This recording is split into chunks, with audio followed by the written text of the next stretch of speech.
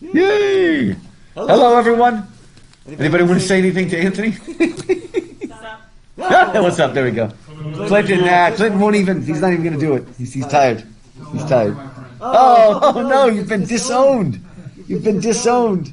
It's because Robert's beard is better than yours. Yep.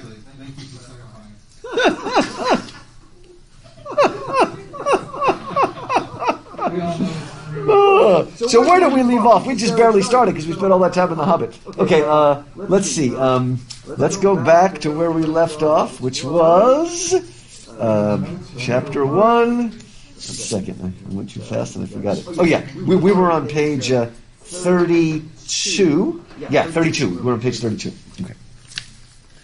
Yay! It's good stuff. Okay, we'll dig in here. So this is the part where Bilbo has just disappeared. And when he goes to his house to get ready to leave, Gandalf is waiting for him. And we saw that Gandalf had put in a little fireworks to kind of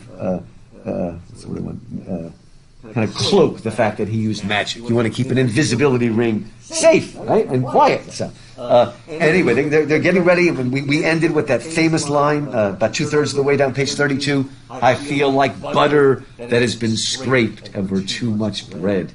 Clinton, is that what it felt like to have COVID? You said it was pretty bad. Pretty much, you said it was pretty bad. So it was pretty bad too? Yeah. Don't want to think about it.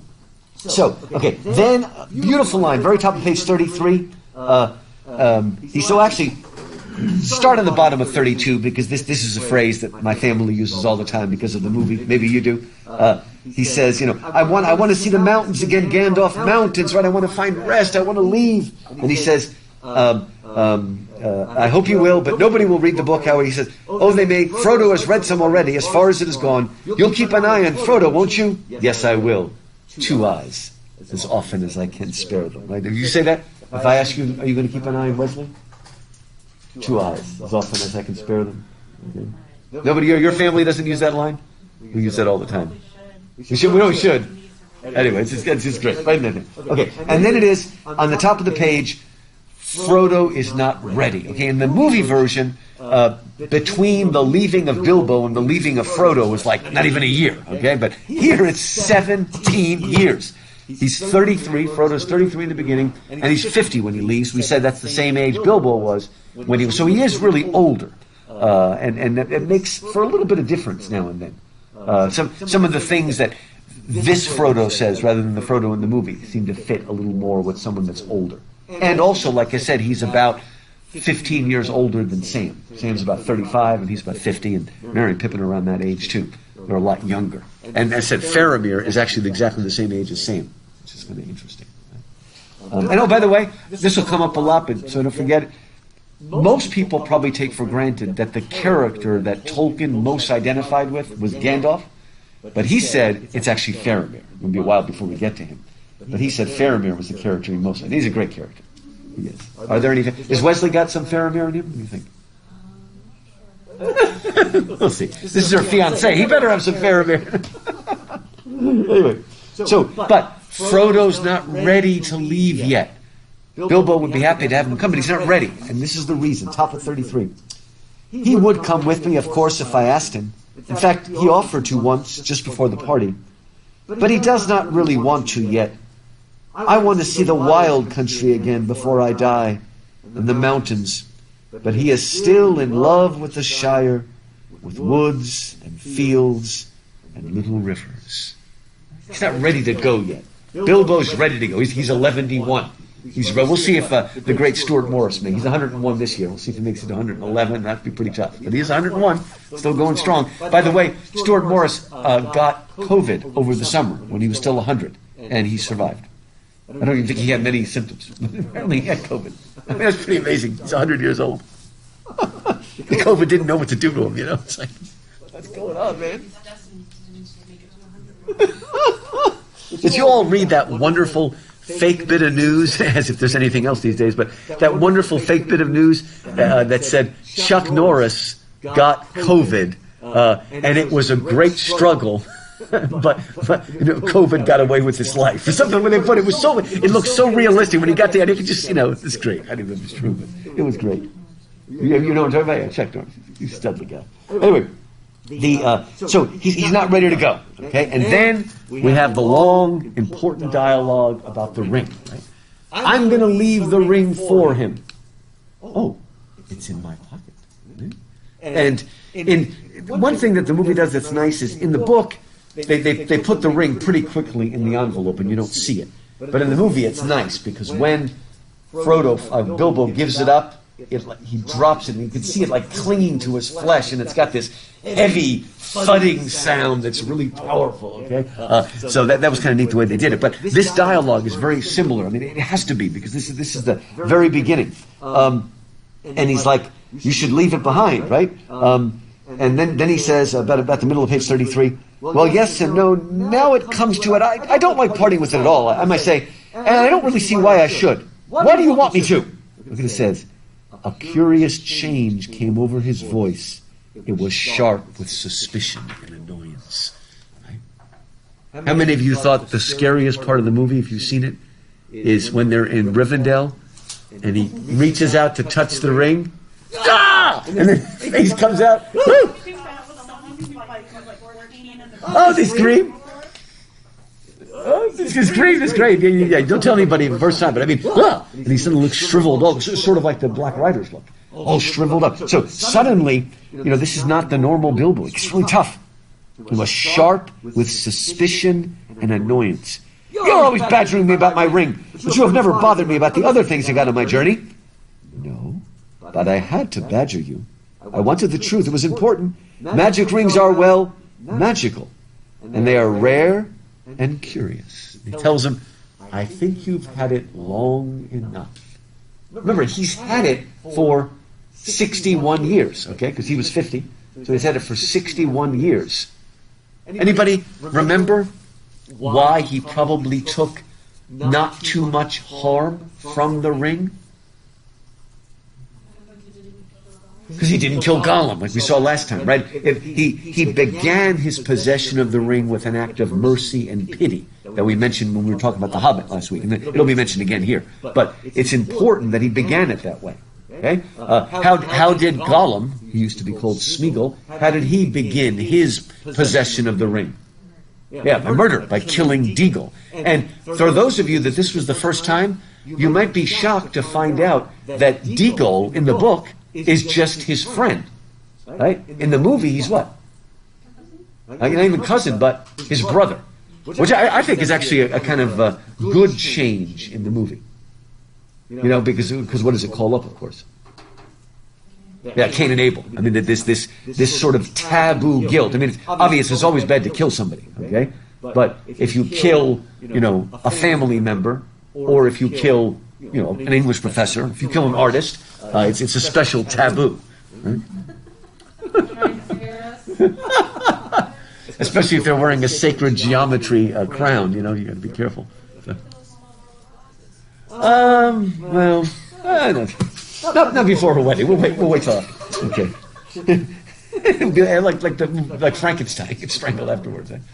Just I'm not going to scare her. That's right. Ellie was just in my class. We read Frankenstein. Good stuff. I will be with you on your wedding night. Scary stuff. So anyway, he says, Bilbo flushed and there was an angry light in his eyes.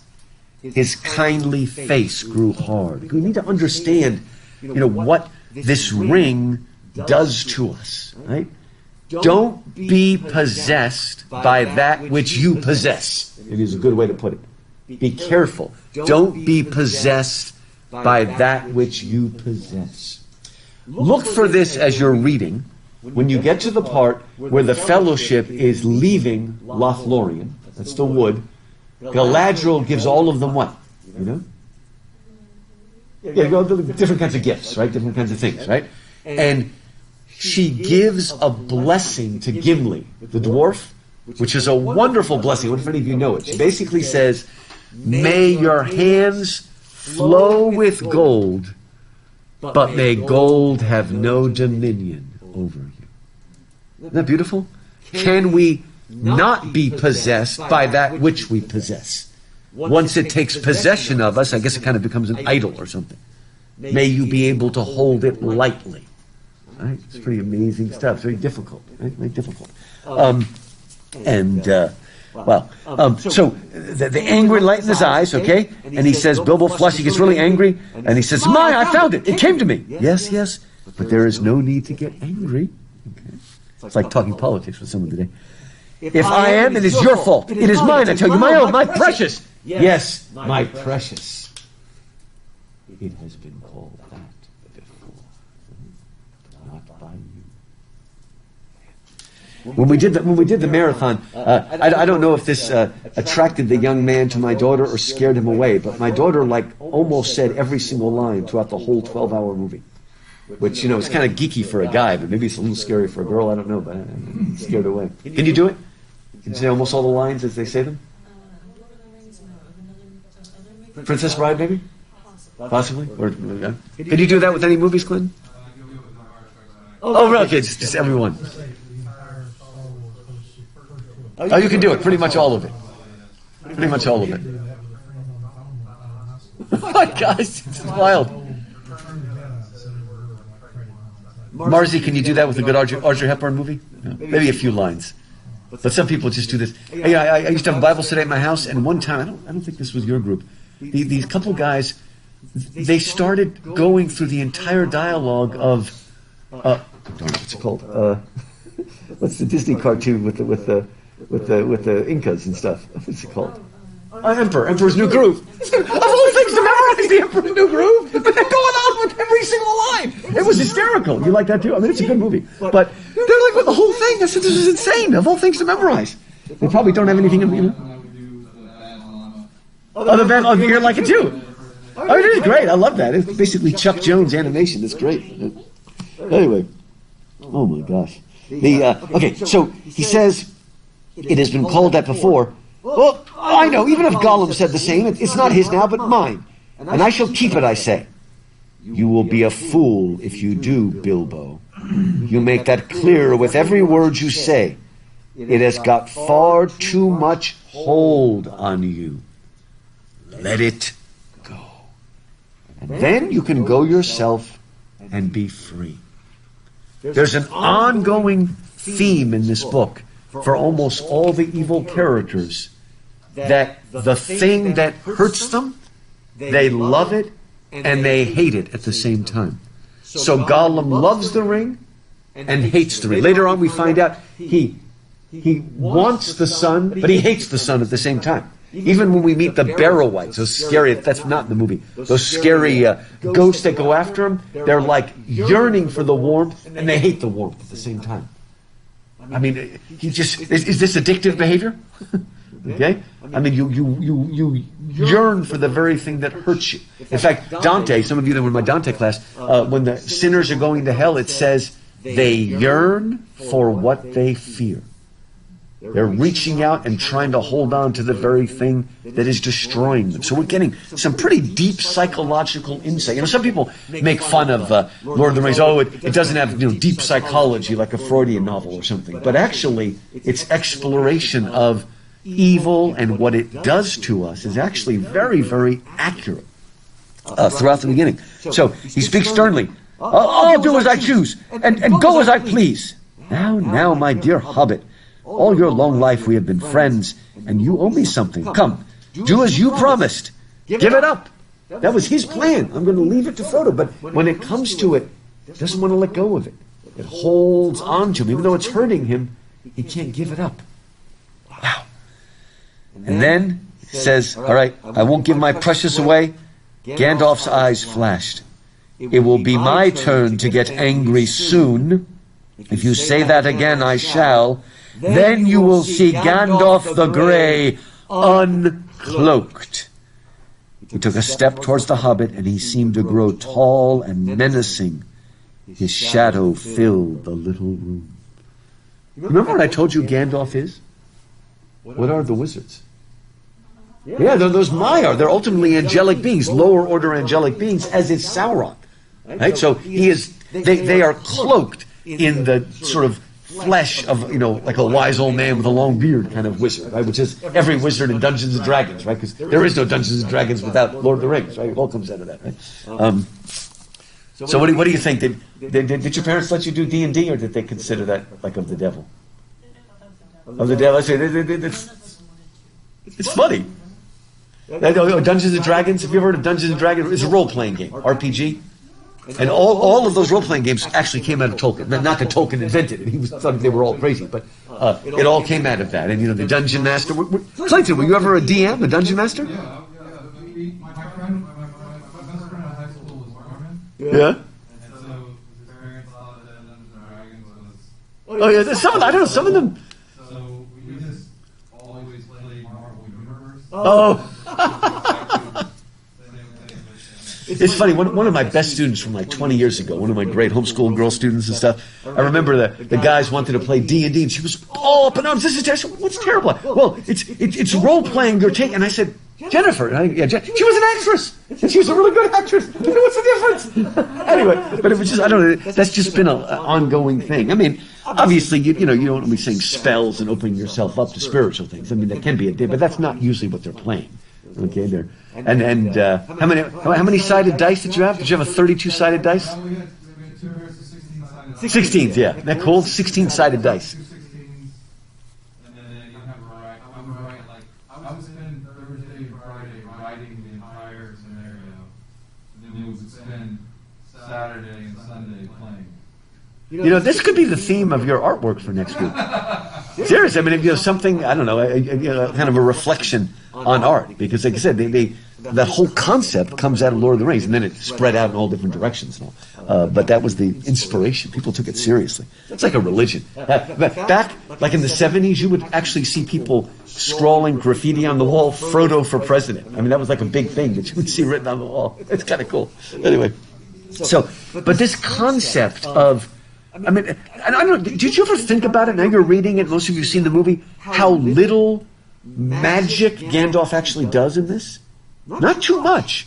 I mean, he's got, sometimes it's just his staff, lighting up his staff. He does fight the Balrog, of course, but he does, even in The Hobbit. I mean, there's one point when he's got the pine cones lit on fire and they're throwing them down at the wolves, the wargs. But generally speaking, he doesn't do a whole lot of magic. He keeps himself cloaked. And only here and a few other places does he just give a glimpse of his greater power. Now, does anybody know what other character? This may not be as clear in the movie, but it's very clear in the book. What other character often does not show his full power? What's that? Oh, no, I didn't think of Tom. That's true. That's Tom. He's kind of a cool character. And like I said, not only does he not appear in the movie, he doesn't even appear in the radio play version. It's like, I don't know what to do with Tom Bombadil, right? But that's true. Yeah, we see his power. But there's another main character of the Fellowship that a lot of times we don't quite see his power. It's Aragorn, okay? And that's something we miss because we don't always necessarily see that in the movie. It's kind of hard to show it. But there are several times where this ranger who really is the heir of Isildur. He is the rightful king when he comes into his inheritance. And by the way, another thing that's clear in the book but not clear in the movie is Elrond will not give his daughter to Aragorn until he is the king of everything.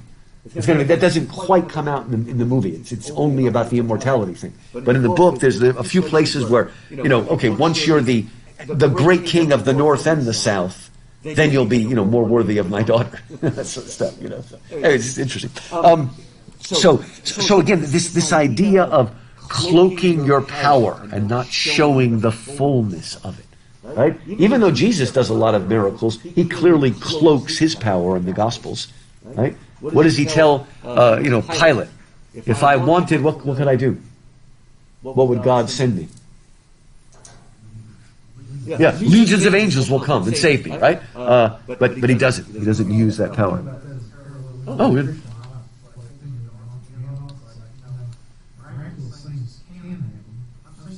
Yeah. That's right. It's not the norm. It's true. And even in the Bible, notice that lots of miracles group around certain times and places. Where do we get the biggest grouping of miracles? One of them's the Gospels, obviously. Where else? Good Acts. The early church in Acts, you get a lot of them. What about in the Old Testament? Good. The whole Exodus has lots of things around it, and then the next time would be the sort of beginning of the prophets, Elijah and Elisha. And there just seem to be certain places where miracles accumulate at important times. Yeah. And one person, I didn't come up with this idea, but somebody made a very interesting concept that in some ways those miracles always seem to cluster around the Bible itself, right? So you've got the Pentateuch, right? You've got the prophetic books, you've got the Gospels, you've got Acts, and arguing that they seem to center around the Word. Okay?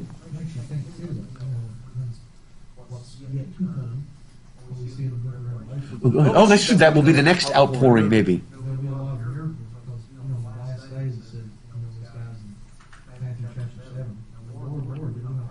Oh, good. That's true. Good. And if we're from Kentucky, we've got to add one more thing. Did I not pick up snakes in your name? Snake church. The snake handler. But yeah, I mean, that's true as we move towards it. But it's just important that Gandalf does not overshow his power. He tries to rule by wisdom. Now, Saruman starts using more and more of his power, but it's a more evil power. We talked already about this instrumental magic, and that will come back later. But anyway, so we've got this fight, and then he shows his power, and then, and the movie does that well. It's like a dark shadow as he gets taller looking, and Bilbo's, Bilbo's all nervous and stuff like that, and he comes down, and Gollum says, well, I'm not a thief, whatever he said. And continue on. I have never called you one, and I am not one either. I am not trying to rob you, but to help you. I mean, could this not be a friend talking to someone who's addicted to drugs or something? Right? I'm not here to steal your cocaine, whatever. I'm here to help you. Okay? I mean, like I said, this is a real insight into addictive behavior. I wish you would trust me as you used to. He turned away, and the shadow passed. And we're talking about the shadow of Gandalf's strength. And it says, he seemed to dwindle again to an old gray man, bent and troubled. That's not me, I hope. To an old gray man, bent and troubled. Yeah, they did. I mean, you see it, then just suddenly he comes back. Right? Slow down. Now, that word, dwindle, is echoed later on. I wonder if you know when another character says, I shall dwindle and go into the west and remain Galadriel. We'll see that. All shall love me and despair. Is that a dark side in you, Marcy, is there? All will love me and despair. So, anyway, it's great. And the movie does it so well. Okay, so, Galadriel. Anyway, so down he goes. Old gray man, bent and troubled. Bilbo, drew his hand over his eye. It's almost like you're waking up. What was I doing? What was I doing? I'm sorry, but I felt so queer, and yet it would be a relief in a way not to be bothered with it anymore. It has been so growing on my mind lately. Sometimes I have felt it was like an eye looking at me. We'll learn a little bit more about that because it's tied to the eye of Sauron. Right? And I'm always wanting to put it on and disappear. Don't you know? A little bit of a Britishism, isn't it? Don't you know? The British say that. Or one, not you know, like we say in English, but the British is, don't you know? Or wondering if it is safe and pulling it out to make sure. I tried locking it up, but I found I couldn't rest without it in my pocket. I don't know why, and I don't seem able to make up my mind. Wow. Isn't it interesting that the ring makes you invisible? Who was the first person to try to be invisible before God? Yeah, Adam and Eve, remember? What did it say? And they heard the voice of the Lord God walking in the garden in the cool of the day, and they hid because they were naked and ashamed, right? And God says, "Where are you?" And most critics will say, well, obviously God knows where he is. He seems like, where are you spiritually? But it's interesting that the first thing they try to do is hide them. They not only will try to hide their nakedness, but they're trying to hide themselves from God. This becoming of invisibility, right?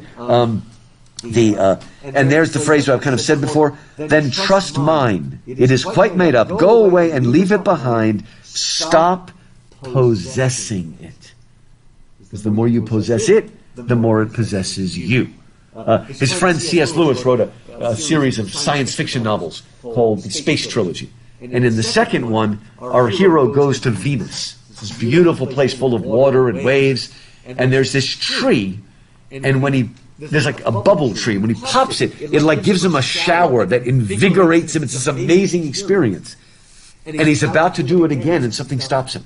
No, and this is a helpful phrase. This is not a Tolkien phrase, but it's a helpful Lewis phrase. He calls it the danger of the encore. What do you think he means by that? You know that word encore? We use it if we want the opera singer to sing another round encore. But what do you think the danger of the encore is? What are we tempted to do? Good. I want to have it again and again and again. Right? I want to have it again and again and again. Right? I'm sure you've all experienced that with like snacking at night, or something like that, right? I don't know if this is true, but isn't it? Don't they say that about? I think they say that particularly about the high fructose corn syrup, that it is kind of in a way addictive. Like you have to have more than just regular sugar. That whatever that is. Like maybe it's because your body absorbs it really fast or something. But I'm told. Have you heard that? Or I've heard some of those things. Just a bit, but it's the encore is I want to possess it. And have it again and again and again. Possess it and have it at my fingertips. So we should have as if we don't have. Right? Is there anything that we can let go? Right? Wow. Again, all of this there's an emotional resonance, a spiritual resonance, a psychological resonance to all these things. Give it to Frodo and I will look after him. Bilbo stood for a moment tense and undecided. Presently he sighed, all right, I will. Then he shrugged his shoulders and smiled rather ruefully. After all, that's what this party business was all about, really. To give away lots of birthday presents and somehow make it easier to give it away at the same time. It hasn't made it any easier in the end, but it would be a pity to waste all my preparations. It would quite spoil the joke. Indeed, it would take away the only point I ever saw in the affair. Very well, so Bilbo. It goes to Frodo with all the rest. He drew a deep breath, and now I gotta get off. And what does Kildo say? Still in your pocket. It's great. It's perfect. Like I said, this whole page is like word for word of the movie. Come on, give it up. And no, don't give the ring to me. Put it on the mantelpiece. It will be safe enough there till Frodo comes. I shall wait for him. I love in the movie where he takes it and he puts it in the oven. And I always would have loved a different version where he put it and then he licked the envelope. But of course, he does it the right way with the seal, the wax seal. And have you ever tried a wax seal? Have you ever sent out letters with a wax seal? You've done that, Paul? It's pretty cool. I remember buying the kids one of those when we were at the Ren Fest, and Stacy used it for one of her birthday, invitations. You've done that too?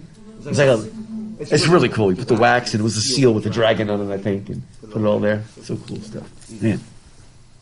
Seal. Let me be as a seal around you. Don't give it, put it on the mantelpiece. So Bilbo took out the envelope, but just as he was about to set it by the clock, his hand jerked back, and the packet fell on the floor. In the movie, we actually see the ring. Before he could pick it up, the wizard stooped and seized it and set it in its place. A spasm of anger passed swiftly over the hobbit's face again. Suddenly, it gave way to a look of relief and a laugh. Well, that's that. Now I'm off. There's still a childlike aspect to him. Right? As soon as that weight is gone, there's like this immediate liberation. Just immediate. Just suddenly, boom, clean. Right? Man, good stuff.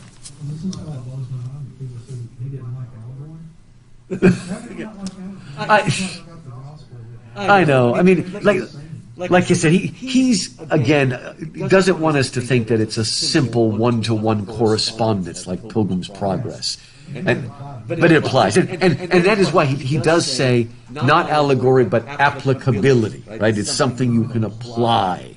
And he's just playing around. There are things. I mean, it's not as clear as it is in say, Lord of the Rings, but he is understanding a spiritual dimension that is powerful. But it's still consistent within this world. But it's not like it's, in a way, artificially superimposed. It makes sense within the paradigm, the worldview, the microcosm that he should be, the sub-creation, that's the word Tolkien uses, the sub-creator. It is his little world that he creates. It makes sense, and it's there. That's a good way to put it. Good. It's not mirroring anything, it's just kind of going along the same kind of track. And those are the best. I really prefer movies, when they have a fantasy movie, and instead of explaining all the magic, we just have to accept it. Okay, if the movie's well made, we'll see a long time ago in a galaxy far, far away, and then we'll just accept it, right? If it's bad, like most of the Batman movies, then I just don't buy it. Well, there are some good ones, but most of them are, ultimately, I just don't buy any of this. It's ridiculous.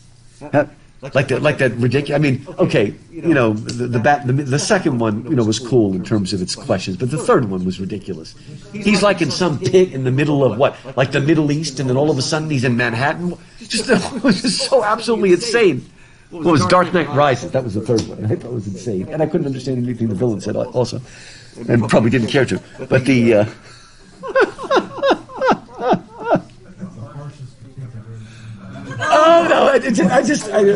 no, seriously. Go on and watch. What do they call that? Honest trailers, and let it list every single ludicrous aspect of that third movie. It just goes on and on. It was just so hysterical. But it did have Marion Cotillard. Do you know her? She's a beautiful French. I think one of the best living actresses. Actually, she's French. She was in the movie. That kind of saved it. Marion Cotillard. Anyway, so then we've got that beautiful poem on the next page. We already said again, the road goes ever on and on. And as we said before, the road is a character, and as far as I can tell, it's always capitalized. Road. The road goes ever on and on. We continue, we move, but we're always going away, right? We're always moving. Paul, have you been to Rome? I thought so. Have you been to the Quo Vadis Church? Just outside Rome along the Via Appia? Okay, yeah, they must have showed it to you. Do you know what the Quo Vadis story is? Do you know the story? Okay, Quo Vadis is Latin for where are you going? Whither goest thou? The whole phrase is Quo Vadis Dominus. Whither goest thou, O Lord? And the story is, it's an old tradition, it's not in the Bible, but it's an old tradition that as the persecution under Nero was beginning, Peter was warned and he was going to escape. And as he was walking down the Via Appia, leaving, he saw Christ walking towards Rome. And he said to him, in Latin, which I probably wouldn't have spoken Latin, but anyway, Quo vadis Domine, whither goest thou, O Lord? And does anybody know what Jesus said? I'm going to Rome to be crucified again. And then Peter turned around and returned and was martyred. And the story is he was holding a staff, and he put the staff down, and he turned and he went back, and then the staff budded, is the old legend. Right? And what's really funny, I love antiquities. If you go to the Quo Vadis Church, just outside, there's a little piece of concrete that they say is Jesus' footprints. That's kind of funny. But the story, it's a very old story. But whither goest thou? Where do you go? Which way do I go, Lord? Always, the road is a living creature. And like I said it before, it's a dangerous business going out your door, right? That's something to think about. We can be swept off, and so the road almost becomes like a river, and it's compared to a mighty river. And, every path starts at a doorway. Every doorway is feeding into this great river that's a road. And where will it take you off to? It might bring you to Houston of all places, Marcy. Probably never thought that, right? Wow. So, it's cool. And you've come a ways as well. It's kind of, when I read some of the stuff, it's almost like you're just waiting for Jordan Peterson to make a comment. No, you're right, because it's archetypal. It is, oh yeah. It's great. The book I did called On the Shoulders of Hobbits, The Road to Virtue with Tolkien and Lewis, there's a section on virtue and vice, but there's a whole section just on the road. Because that's what it's about. It's about being a pilgrim. We've said before, so many great stories are about being pilgrims on the road, right? As you're moving along. Go ahead. That one's... Actually, I can tell you when it was published. It was published the same year that the Hobbit movie came out. I know that because it was going to come out, 2013, and then they delayed the movie by a year, and the publisher said, we're delaying your book. Oh, okay. I mean, it makes sense. You generally do better. So whenever that was, 2014, 15 or something. It's been 5 years maybe. Is the Great program named after the book, or is that just the movie? No, he's also called the Great. In fact, I think Mithrandir, I think that actually translates as Great Pilgrim. If I remember, I may be a little off on that because he's got so many different names. Always the different names of Gandalf. But yeah, he is the Great Pilgrim too.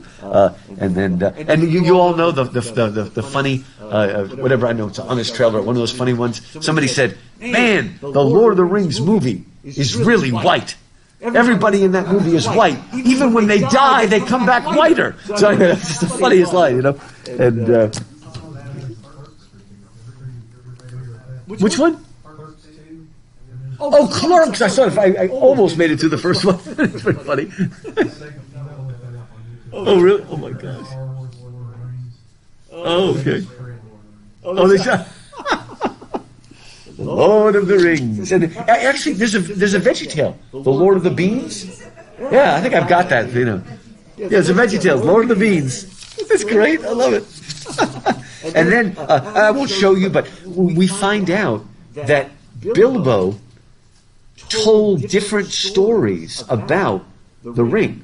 At first, you know, he didn't steal it, he did, and actually, I don't have a copy, but if you get a copy of the original Hobbit, the Hobbit that everybody reads today, Tolkien changed it slightly, and changed that scene a little bit to link up a little bit closer to the Lord of the Rings, and I don't have a copy of it, but I believe that in some ways the original version sounds a little bit more like Bilbo's original version. So it's what we call this sort of intertextuality, or it's very postmodern, isn't it? It's commenting upon itself. I think it's kind of cool.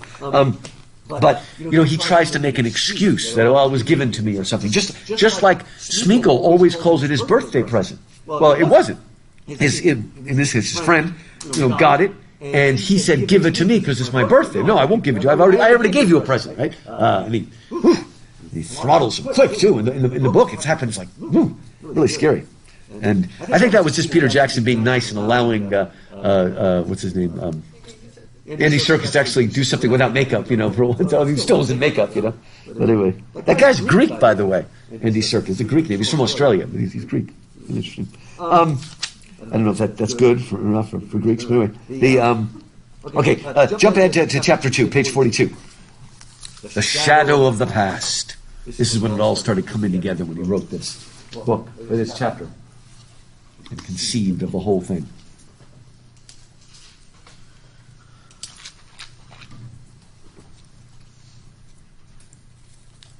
You ever look at yourself in the mirror in the morning and you've forgotten what you look like because of these stupid masks? Oh, I scared myself. I forgot what I look like. Anyway, so look what happens. The talk did not die down in 9 or even 99 days. Okay, but like I said, there's a long period. The second disappearance of Mr. Bilbo Baggins was discussed in Hobbiton, and indeed all over the Shire for a year and a day, and was remembered much longer than that. It became a fireside story for young hobbits, and eventually Mad Baggins, who used to vanish with a bang and a flash and reappear with bags of jewels and gold, became a favorite character of legend, and lived on long after all the true events were forgotten. Isn't that wonderful? Bilbo already becomes a legend. It's like we're already thrown in. And like I said, that's what's amazing about this book, that there's layers and layers of history and legend. You can keep digging and digging and down and down. And even The Hobbit has some of that, but not as much as this does. So they go on, and then skip down a few paragraphs. It says, some people were rather shocked, but Frodo kept up the custom of giving Bilbo's birthday party year after year until they got used to it. He said that he did not think Bilbo was dead. When they asked, "Where is he then?" he shrugged his shoulders. So this becomes a ritual, almost like what? This constant celebrating of his birthday when he's gone. You see how it almost becomes a religious festival? Almost like Easter or Christmas or something like that, or a Mass, if you want to think of it weekly. I mean, it's very sacramental. It's just kind of a fascinating way of doing it. And so it becomes a ritual that is performed again and again. And there's almost a messianic element. Will Bilbo come back again? Or is he gone forever? So those are the more subtle ways he layers in these ideas, which is just kind of cool, right? So maybe Bilbo's leaving was like the ascension of Christ, right? Anyway, look at the next page, 43. Yeah, 43. About 2/3 of the way down the page, another beautiful, beautiful thing. Okay, it says, so it was until his 40s were running out and his 50th birthday was drawing near. 17 years go by, the incompetent wizard has done nothing for 17 years. I mean, we see it, he's been trying, but he's awful slow. Like these poor people in grad school that take like 12 years to write their dissertation. Just give it up, man, and get a job. Just give it up. That's the thing. You've got to be, the coursework is fine, but when it gets to that dissertation, which is a book, you've got to be really self-focused, or you're just there forever. You just knock it out.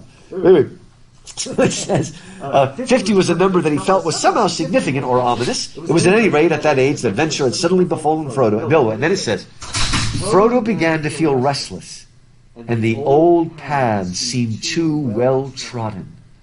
He looked at maps and wondered what lay beyond their edges. Maps made in the Shire showed mostly white spaces beyond its borders. You ever felt like that? You feeling restless? You feeling restless? Ellie, I think you're restless. Oh, you still live at home? Yeah, that's why you're really restless. Anyway, there we go. That's why I enjoy working. Let me go. But I mean, it's wonderful. The old paths seem too well tried. What did Bilbo say in chapter 1? He's still half in love with the Shire. He needs to be ready to go. I know. Have any of you ever looked at a map and wondered what was in the edges? You like looking at old maps? Anybody? What did it often say in the edges of old ancient maps? You know that phrase, here there be monsters, or here there be tigers, or dragons, or something. Here there are dragons, here there be dragons. It's just the scary things off in the edge. Man. And as you're about to find out, Abigail, that off the edge of the map is Naggadocious. Not too exciting. But anyway, you've been there. Okay, it's really there. No monsters.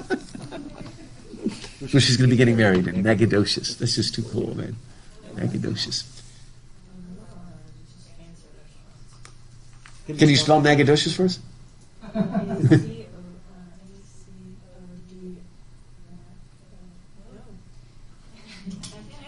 You can't do it, see? Wild.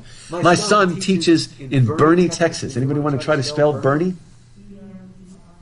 Yeah, you got it. There it is, Bernie, Texas. It's really funny. And they got something that looks like, what is it? Behar, but they pronounce it Bexar. What is it? Or Bear. No, Bear. It looks like Behar or Bexar. They pronounce it Bear. That's it, yeah. Did you live in that area once, Paula? Oh, you did? That's what I was thinking, yeah. It's beautiful. It's beautiful out there. Anyway, so again, there is that yearning, that desire. It's the idea of joy and desire that propels him. He's ready to go. What does Bilbo say at the very end of the book? He's about to leave. Such a beautiful line. Gandalf, I think I'm ready for another adventure. It's wonderful. And now he's like the little old hobbit. I'm ready for another adventure. Are you ready for another adventure, Amanda?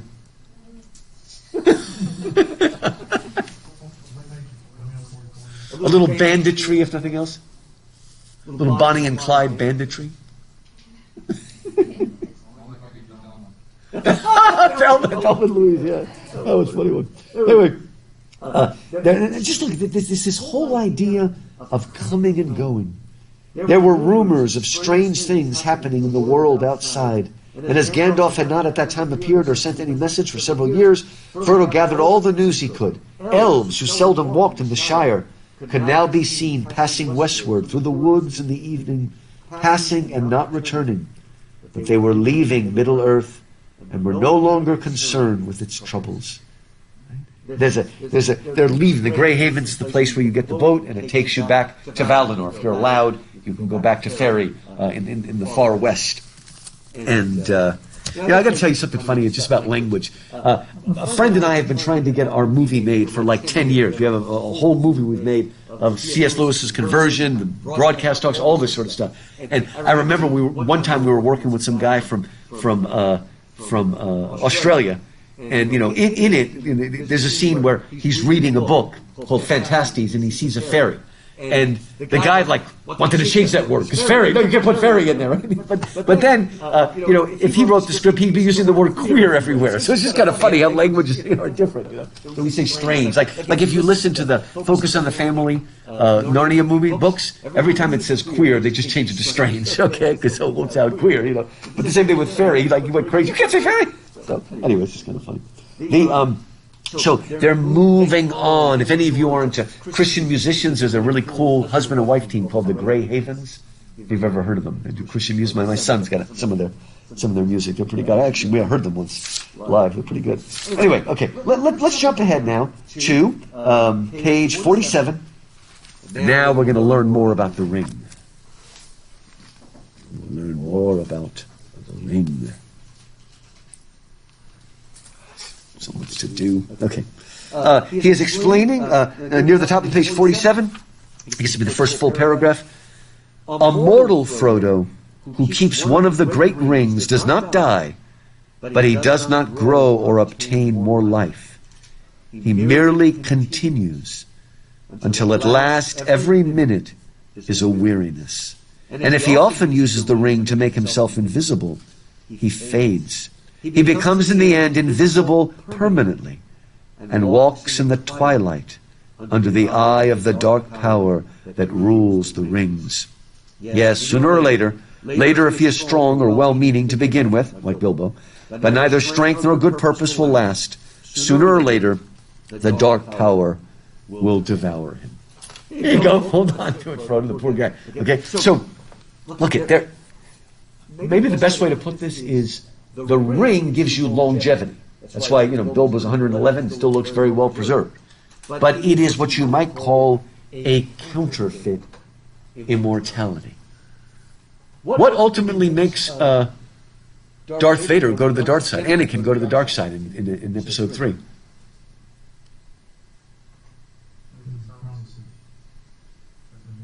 Wasn't it? I mean, basically, he thought he could save Padme. Trying to get it right. Padme. Okay. That was whacked out makeup she had. Anyway, Padme. I want to say Padmini for some reason. I don't know. Maybe I knew somebody named Padmini. I don't know. What's that? Panini. That's right. Panini. That's right. That's good stuff. But notice how the ring makes you invisible to yourself, to God, cuts you off from community. It stretches out your life. But it's a horrible life. Okay, so can anybody, we use the word for archetype. Are there other images? I mean, in this book, that describes Gollum. It describes Sauron. It describes the Black Riders. In a way, it describes Saruman as well. Can you think of other characters, like in literature or whatever, that would fit this description? He does not grow or obtain more life. He merely continues until every minute is a weariness. I need to think of it. That's a good one. You're right, because he's not an old man, but you're right. He's given up all hope and lost it.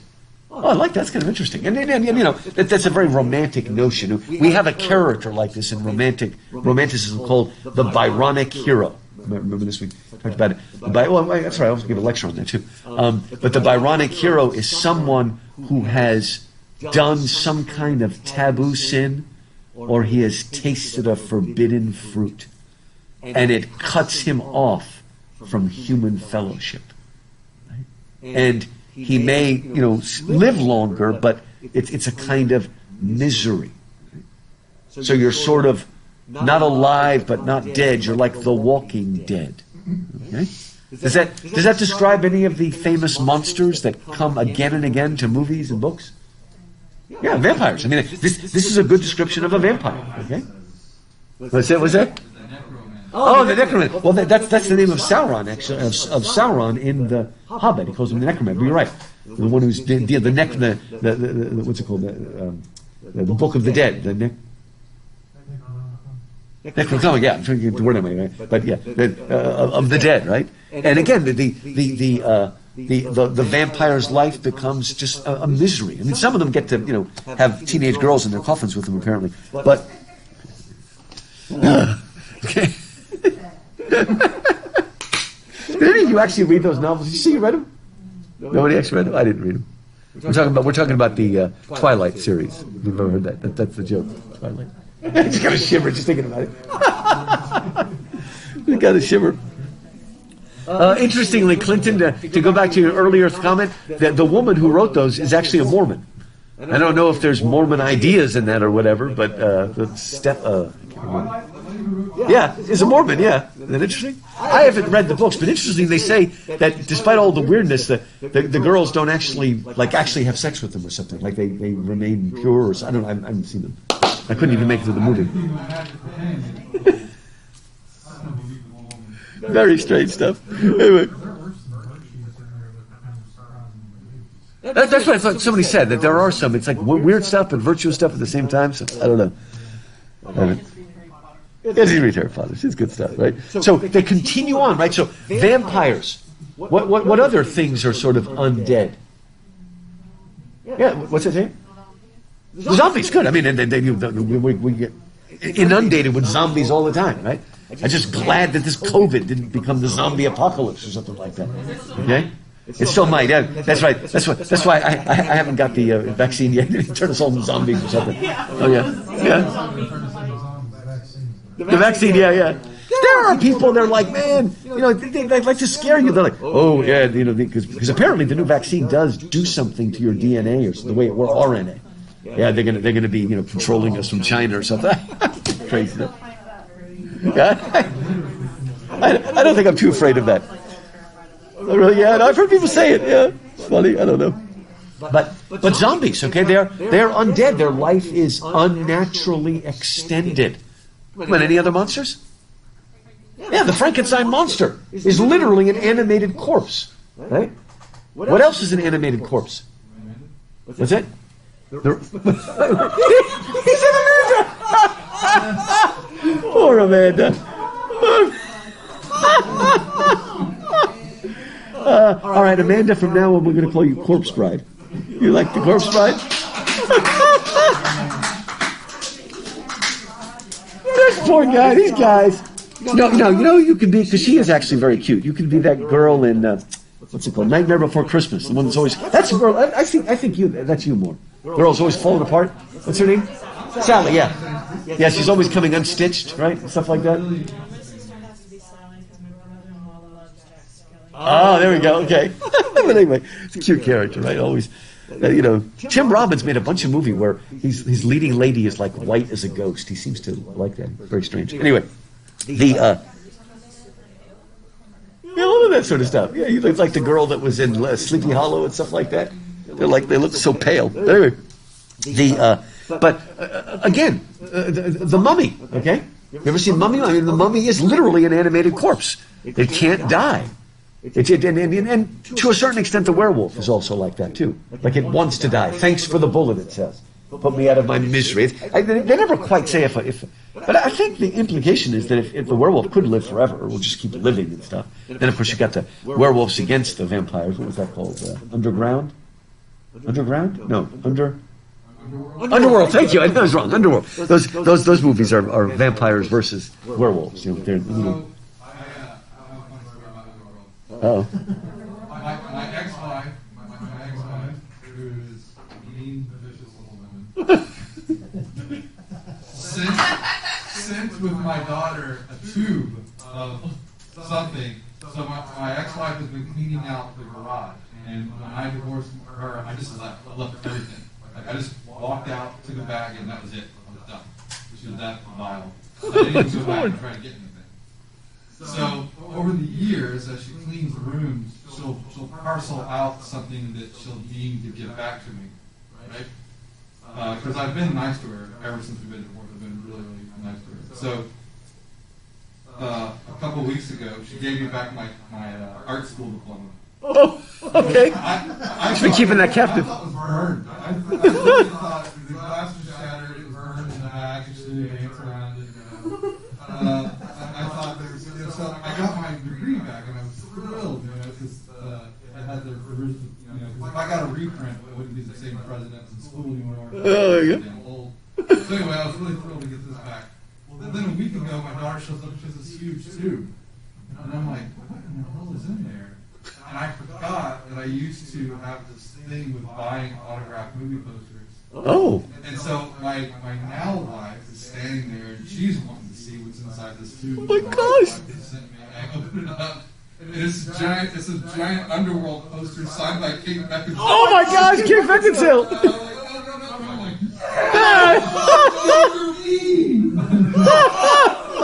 I'm like, oh, so happy! I'm like, this is awesome!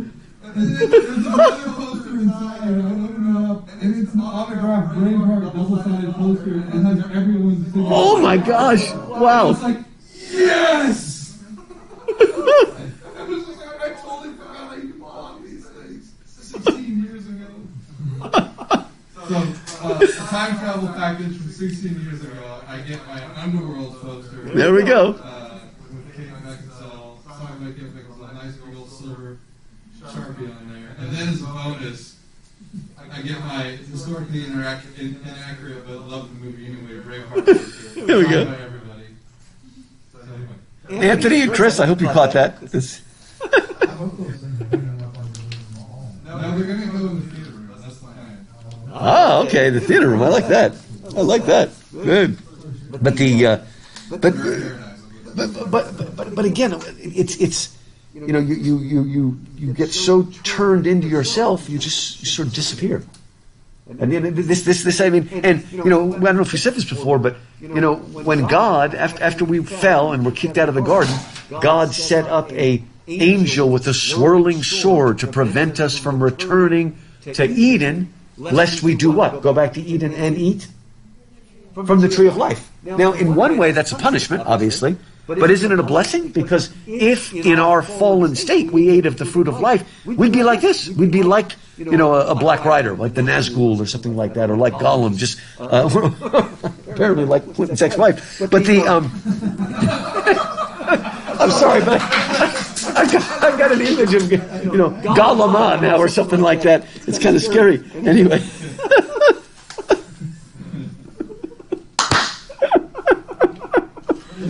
Oh, man.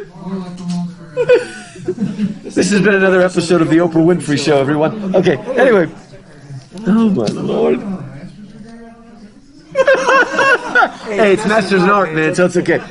Masters of Fine Art. Anyway, so, oh, my gosh. Anyway, then we go on, and let's jump to the bottom of page 48. Again, we see... Oh, well, actually, first the middle of 48, because again, this concept is so important. It's when you seek after forbidden knowledge, it has a dark side, right? And Adam, you know, eating of the fruit of knowledge of good and evil, Prometheus, stealing the fire from the gods. I mean, when you take of forbidden knowledge, it always cuts you off from people, right? And we find out that, look at this, before we even know that Saruman has gone bad, in the middle of page 48, he says, maybe not, answered Gandalf, hobbits are or were no concern of his, he's talking about the Dark Lord, yet he is great among the wise, he is the chief, he's talking about Saruman now, he is the chief of my order and the head of the council. His knowledge is deep, but his pride has grown with it, and he takes ill any meddling. The lore of the elven rings, great and small, is his province. He has long studied it, seeking the lost secrets of their making.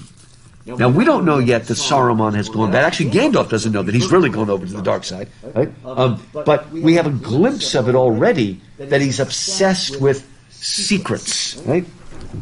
And again, there is trouble coming, right? I don't know if you remember this, but if you've seen the first Hobbit movie, The Unexpected Journey, there is an added scene and an added dialogue where we get to meet what's called the White Council. Those are the people that ended up chasing Sauron out of Mirkwood, out of Dol Guldur, and chased him back to Mordor. And the main people of that are Galadriel, Elrond, Gandalf, and Saruman. Right? And we see them all. Right? I mean, by then, what was Christopher Lee was like 90 years old by the time he made that movie. And you know, we've lost the 3 Christophers this year. We lost Christopher Lee, we lost Christopher Tolkien, and you know who we just lost? Christopher Plummer. You know that from The Sound of Music? what's his name? Captain Von Trapp, that actor. He just died. He was in his 90s, somewhere 90, 93, something in his 90s, early 90s. But anyway, there's a scene, do you remember, where he says something like, where Saruman wants to trust to power, but Gandalf wants to trust to the friendship of the hobbits and these things, the little people making little decisions. He says, I'm going to trust that rather than power. I can't remember. It's an added line, but it fits very much into the whole Tolkien stuff. So we're trying to get glimpses of how Saruman's going bad, right? That he is seeking, and we're going to find out in a moment that Gollum also was someone who loved forbidden secrets. Beware, right? Anyway, he says. Then he's able to go, and on the very bottom of page 48, as soon as Bilbo gave up the ring, he felt better at once. But there's only one power in this world that knows all about the rings and their effects. And as far as I know, there is no power in the world that knows all about hobbits. Among the wise, I am the only one that goes in for hobbit lore. Not to mention pipeweed. An obscure branch of knowledge, but full of surprises. And then we get this wonderful description of, I don't know who this would be. Soft as butter they can be, and yet sometimes as tough as old tree roots. Love that. We said already, these are the British. These are the Kentucky folk, as we said before too, okay? They may seem simple, but they are strong and resilient. And they can, hold off. It's just amazing. Amazing. Okay. I don't remember if I said that before, but in Pericles' funeral oration, he said the Athenians have a love of luxury, but it hasn't made them soft. Because when they have to fight, they fought. Right? But they're not like the Spartans living in an armed camp. They can enjoy beautiful things, and in the case of the hobbits, they can eat 6 meals a day, stuff like that.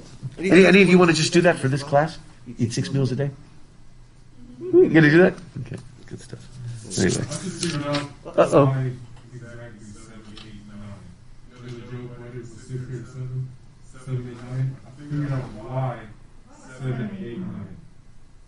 Because you're supposed to eat 3 scorpions a day.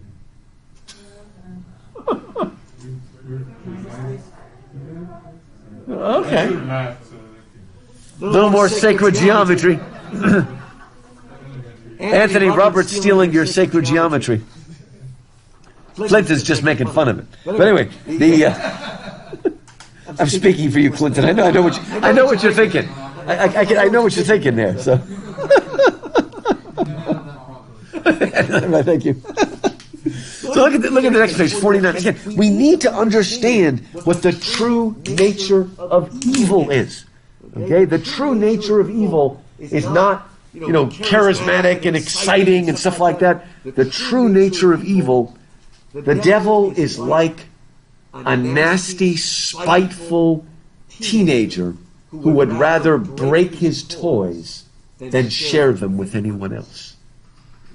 We've got to get, in some ways, that's why, even though, of course, I love Milton's Paradise Lost, Tolkien does a better job showing us the self-destructive nature of evil. Because in some ways, you could argue that Satan comes across as too heroic in Paradise Lost. But not here. Oh my gosh. And we not only see Sauron, but if you want the most pure image of evil that only brings misery upon itself, who would that be? Even worse than Sauron. Is that? Okay.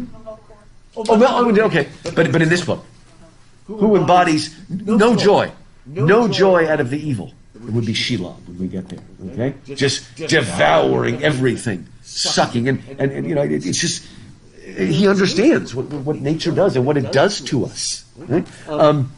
Okay, and he says, look what he says, about a third of the way down on page 49, he says, ever since Bilbo left, Gandalf's talking, I have been deeply concerned about you and about all these charming, absurd, helpless hobbits. Don't you love Gandalf as a real person? He's very sweet, but he can be like that. Absurd people. What is the last thing he says before he dies? Fly, you fools! Wonderful! It's he really does die, actually. Fly, you fools! It's just wonderful. Fool of a tooth! Throw yourself in next time and spare us all the trouble. Wonderful. He's crotchety old guy. Anyway, He says, it would be a grievous blow to the world if the dark power overcame the Shire, if all your kind, jolly, stupid Bolgers, but he loves them too, right? Bolgers, hornblowers, boffins, brace girdles, and the rest, not to mention the ridiculous Bagginses, became enslaved. Frodo shuddered, but why should we be? And why should he want such a slavery? Why does Sauron want to enslave us? What good are we going to do? Maybe he wants taters. What do we? To tell you the truth, replied Gandalf, I believe that hitherto, mark you, up until now, he, Sauron, has entirely overlooked the existence of hobbits. You should be thankful.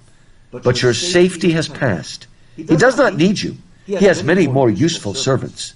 But he won't forget you again. And hobbits as miserable slaves would please him far more than hobbits happy and free. There is such a thing as malice and revenge. All right.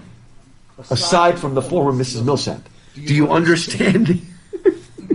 Have you ever seen this? Okay? That kind of spitefulness and malice that it doesn't even help the person. Right? It's terrible to say, but that kind of evil is in the world. And the really scary thing is that kind of evil is potentially in all of us. Right?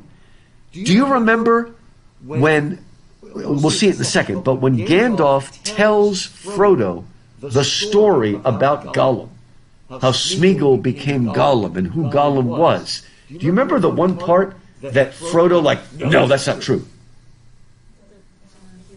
Good. He tells him these river folk are like hobbits. And notice, no, they're not like us at all. Even there, it's just, no, I don't want to admit that sort of kinship. But we find out later, why do you think it was that when they did their riddle game, they both seemed to understand the rules and everything like that there is a similarity there. And you don't want to admit that. I don't want to be like that. But we do have that potential, dragging us in. Like I said, one of the first things that attracted me to Christianity as a worldview is we're made in God's image but fallen. I can't see anything else that explains the incredible potential for good and self-sacrifice and the incredible potential we all have. Not just for evil, but just nastiness, okay? You're not even like, okay, I did evil and now I've stolen $10 million and all. It's just like, it doesn't even do us any good somehow. That kind of malice exists, that kind of revenge. That is Satan, right? Satan means accuser, right? Shaitan means accuser, slanderer that does that. Whew. By the way, did any of you ever get that feeling in the land of Mordor, the poem on the next page, the poem on page 50? In the land of Mordor where the shadows lie. Where does that image, that sound in our head? We've all heard it many times. Yea, though I walk through the valley of the shadow of death, I shall fear no evil, for thou art with me. Right? The 23rd Psalm, the Lord is my shepherd. I'm sure that cadence is going to be in the back of his head every time you hear that deep, dark valley. Right? But we understand, right? So 3 rings were made for the elven kings, right? And we'll find out by the end that does anybody know who are the 3 people that have the rings? Gandalf has one. Galadriel and Elrond, right? Have the 3 rings. Okay. And again, the elves have not been corrupted by the rings. But the rings have encouraged them, because the greatest temptation for an elf is to keep everything exactly the same and never let it change. Right? Keep the woods the same and just stay like that. That's their temptation. The dwarves, they never join the enemy. The dwarves are tough. They're never going to join the enemy. They're the hillbillies. They don't give in. Okay, like my family's from Sparta, but above Sparta and Mani are the real tough guys that we make fun of, and they were the last people to fall to the fascists. But they were also the last people to accept Christianity. They're always the last. Those are the hillbillies that are from Macedonia. Alexander the Great Macedonians. They're tough, right? So it didn't corrupt them in the sense they never followed the Dark Lord, but it drove them farther underground, increasing their greed for diamonds and gold and all that stuff, and the mithril, the true silver, going deeper and deeper and deeper. The ones that were really corrupted the most were the men, because we give in too much to that desire for power and those 9 lords. Okay, the 9 that were corrupted. Good stuff, man. Anyway, let's see. Now, okay, next page, page 51. Here's a phrase that is extremely well used in the movie. Man, it was so cool. I was talking to the provost. So our new provost is an engineering teacher, Dr. Napper, and he's doing a great job. And I told him, I said, sometimes the engineers are better friends of the humanities than anybody else, because engineers understand why humanities are important. Okay, they need the other dimension. But it was really funny because we were talking about problems and stuff, and he was saying to me, I try to explain to people that we can't choose. There's certain things we can't choose. We can't choose when we're born. We can't choose if we're male or female. We can't choose where we're born. We can't choose if our parents are nice or mean or how much. But we can choose. What will we do with it? And I said to him, do you know that you just quoted the Lord of the Rings? And I quoted this to him. So I just met with him on Monday. I thought it was pretty cool. So it's like, yeah, I don't know if he was consciously quoting it, but this is so important. Okay, first of all, we find out that, let me see, we're in 51, third of the way page. But last night I told you of Sauron the Great, the Dark Lord. The rumors that you have heard are true. He has indeed arisen again and left his hold in Mirkwood, because that's where the White Council had driven him out 61 years ago now. But and he returned to his ancient fastness in the Dark Tower of Mordor, okay, in the east, in the southeast. That name, even you hobbits have heard of, like a shadow on the borders of old stories. Always after a defeat and a respite, the shadow takes another shape and grows again. Tolkien said in one of his letters, all wars are eventually lost. He calls it the long defeat. But he still was not a pessimist. As Aragorn will say to Arwen when he's dying, this is in the appendices, he says, in sorrow we must go, but not in despair. That's the mood of the Lord of the Rings. I think I've said it before. It's an elegiac mood, like the word elegy. There's a sort of sadness, a melancholy, a going away, a loss of gold, but it's not despair. It's not giving into complete cynicism and despair. But evil never dies. It keeps coming back. I think Castro did finally die, didn't he? I think he did. It seemed like he would never die. Fidel Castro. And now his brother is still around, I guess. And nobody even sees these people just holding on, right? And then Frodo says, I wish it need not have happened in my time. So do I. So do all who live to see such times. But that is not for them to decide. All we have to decide is what to do with the time that is given. And that's like the heart of the first movie. Because we hear it early on, and then Frodo hears it in his head at the very end when he's making a decision. And it gets right to that. That's what we have to choose. Right? What will we do with the time that is given to us? Right? Now, some people are called to be missionaries on the other side of the world. But a lot of people are just called to do what they can to help the people in their sphere. Okay? Your peers, your whatever. That's your job. To reach out and not worry. Nowadays we're creating people who weep and moan and are so worried about all the earthquakes that are happening on the other side of the world and aren't worrying about being nice to their family. You know what I mean? It's like, we should feel bad, but our focus is now. There's an old phrase, charity begins at home.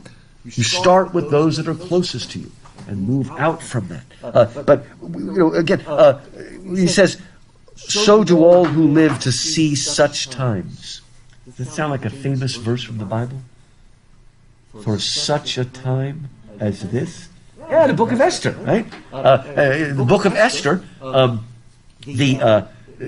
she's being called to risk everything for her people, the Jewish people. And, Mordecai, her uncle, maybe it was for such a time as this that you were put in this place. Right? And in some ways, the Lord of the Rings is like the book of Esther. Because the book of Esther almost didn't make it into the Bible, because what is never actually mentioned in the book of Esther?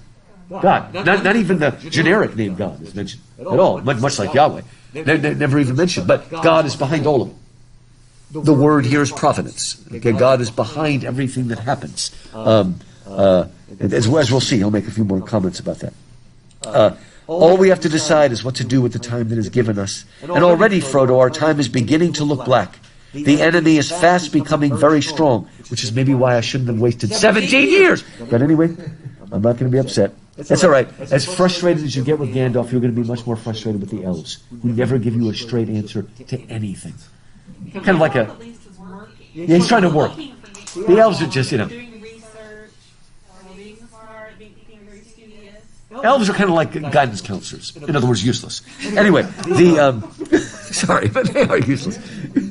I'm just having fun here, Anyway, all of this is being recorded too. But anyway, can you imagine anybody wanting to watch these things? Tell us how you really feel. I was in England speaking or something like that, and we were in a bus, and the bus driver was going on and on about something, and one American guy said, "Tell us how you really feel."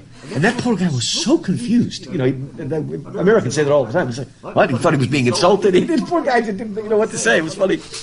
Anyway, got to remember, not everybody understands our colloquialisms. Anyway, okay, where was I? So again, we hear about the ring rates, all that sort of stuff, right? All these different things. Let's move a little bit. Okay, here on page 53, the very top of page 53. Here's where we'll see what I mentioned before about Gollum or Smeagol. At that point, he also has a lust for forbidden knowledge.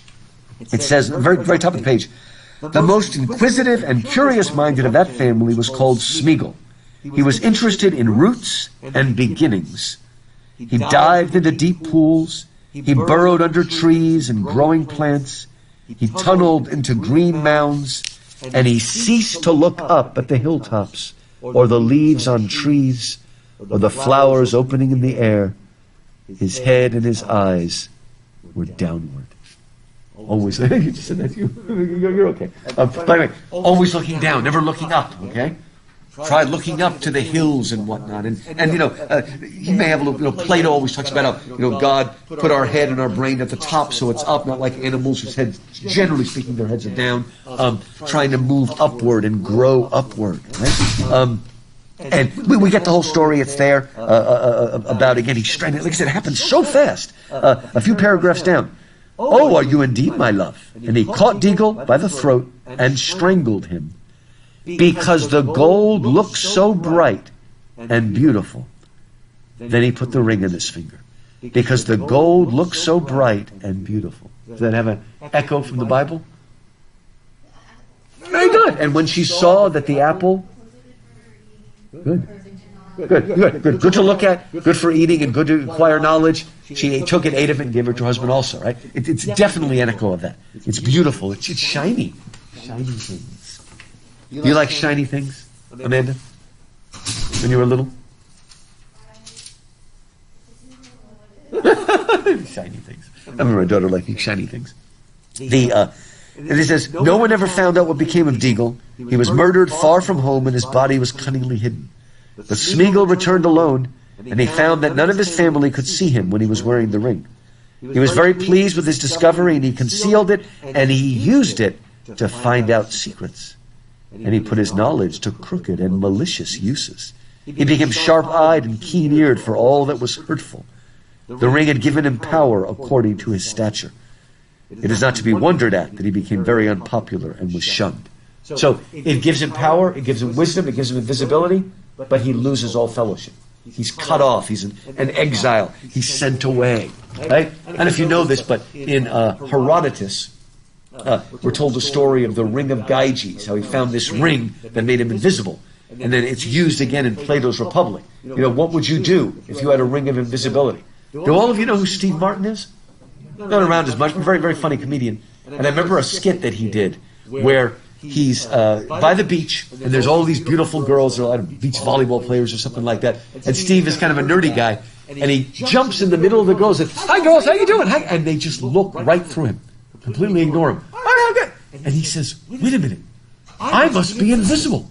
He looks at the camera. Think of all the great things I can do. I can stop crime. I can help people. And then there's a cut, and in the next scene, he's being dragged out of the girls' locker room saying, but I'm invisible. I'm invisible. So that pretty much is a comment on the whole invisibility thing. Okay, how would it be used? Okay, and gotta watch out. By the way, just if you want to underline it, towards the bottom of page 54, second paragraph from the bottom, I can believe that Gollum was connected with hobbits, however distantly. I can't believe it. What an abominable notion. That's where Frodo reacts. No, he can't be like us. No way. He is. Those river folk are very similar. Right? Okay. I want you to see something on page 55. This is very important for life as well. I want you to remember this, about the third paragraph.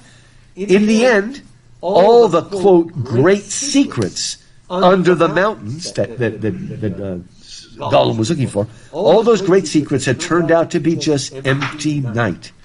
There was nothing more to find out, nothing worth doing, only nasty, furtive eating and resentful remembering.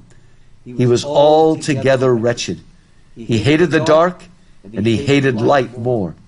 He hated everything, and the ring most of all. What do you mean? Surely the ring was his precious and the only thing he cared for. But if he hated it, why didn't he get rid of it? You ought to begin to understand, Frodo, after all you have heard. He hated it and he loved it, as he hated and loved himself. He could not get rid of it. He had no will left in the matter.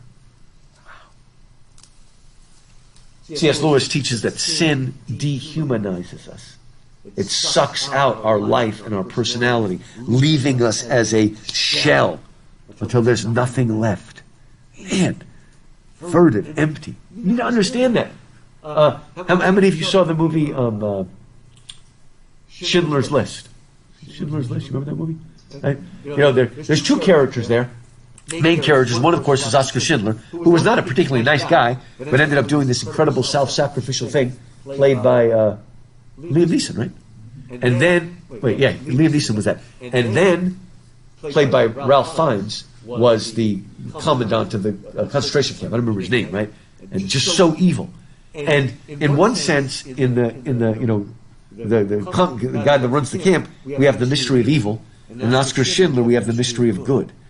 And I think you realize at the end that even though we seem to think the mystery of evil is more interesting, right? We love to give people, Oscars if they play evil characters and serial killers, but no, it is the mystery of good that's full. It's the mystery of evil is nothing. It's just dirt and ashes and on and grumbling. There's no wisdom there, right? The real wisdom is in, and that's why, what C.S. Lewis did in creating Aslan. It wasn't that hard because it was Jesus, but still. Creation of almost a wholly good character. There's not many others like that. Something that's just so good. It's not easy to create. And I wish we would, give Oscars to people who play good characters. Because sometimes it's harder to play a good character than an evil character. Evil is just easy. You get yourself into the cramp and you just do it, right? But I don't know why we're fascinated by it. What do you think? I guess we did. That's true. Back then. Yeah, I guess it's different. That's right, like Sergeant York, right? He got a Oscar. What's his name? Cary Grant, Clark Gable, Gary Cooper. There we go. That sounds similar. Gary Cooper, I think, got an Oscar for that. Also for playing High Noon. Yeah. You seen High Noon? Yeah, that's a good movie. Anyway. Yeah. Oh, that's true. You're right. Yeah, like I said, less. I mean, now we're fascinated by anybody that plays someone that's twisted in some way or another. I don't know the fascination of it. But again, the mystery of evil is finally empty. It leads nowhere. It's the mystery of good that illuminates. Wow. The ring of power looks after itself. It will finally, it left him one after the other, left after the other, back, right? He says, "It is no laughing matter, Gandalf, not for you," said Gandalf, "not for you. It was the strangest event in the whole history of the ring so far. Bilbo's arrival just at that time and putting his hand on it blindly in the dark. There was more than one power at work, Frodo. The ring was trying to get back to its master.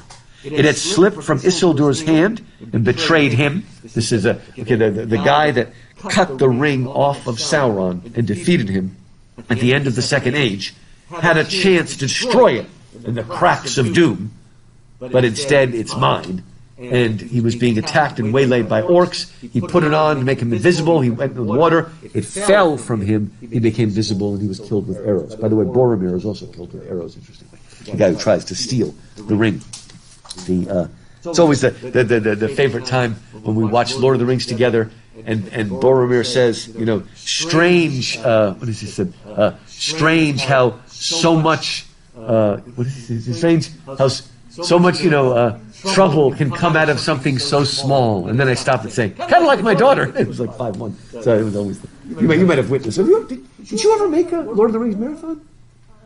I don't think you did. Okay, but you've done one. Okay. It's been a while since we've done. Well, the last 4 or 5 years, I've taken the kids and we've spent New Year's Eve with my parents in Florida. So, because we used to do it. Although we did it a couple times for 4th of July, but we started on July 3rd. That's the way to do it because everybody's off on July 4th. And we did that. So we've done it a few other times, but New Year's Eve is the best way to bring in the new year. He says, betrayed him. Then when a chance came, it caught poor Deagle, and he was murdered. And after that Gollum, and it devoured him. It could make no further use of him. He was too small and mean, and as long as it stayed with him, he would never leave his deep pool again. So now, when its master was awake once more, and sending out his dark thought from Mirkwood, it abandoned Gollum, only to be picked up by the most unlikely person imaginable. Bilbo from the Shire, the unlikely hero. Behind that, there was something else at work, beyond any design of the Ringmaker. I can put it no plainer than by saying that Bilbo was meant to find the ring, and not by its maker, in which case you also were meant to have it. And that may be an encouraging thought. Why is that an encouraging thought? You see what he's saying?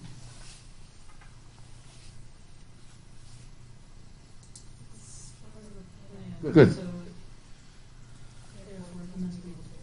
Okay, good. There's something. It's something beyond its maker, beyond Sauron. There's some force, that's providence, that's beyond it, that's orchestrating this. So that gives us some hope, and it's just a glimmer of hope, but it's something we can go on. There never was much hope, just a fool's hope, as Gandalf says in the movie. But anyway, they talk about Gollum, how they captured him. Let me finish this very long chapter here. Look at page 59. Do we need a stretch?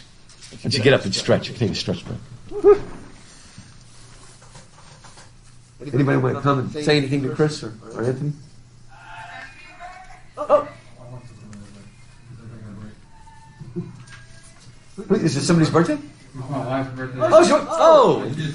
We're keeping you away from your wife? Yeah, my wife's birthday today. And the kids brought down a cake that they had hidden up in the room. So my other kids videotaped it like a kid.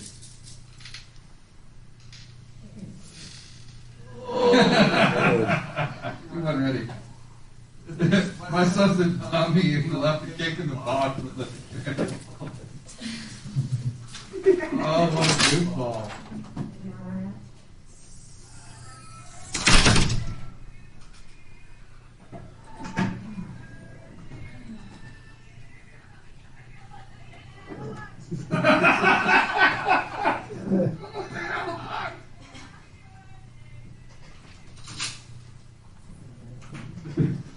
It's in the box. What a goofball. She said she had a small bite of it.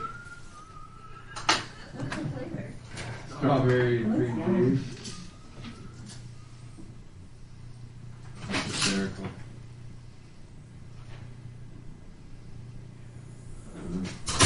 I got another video to watch.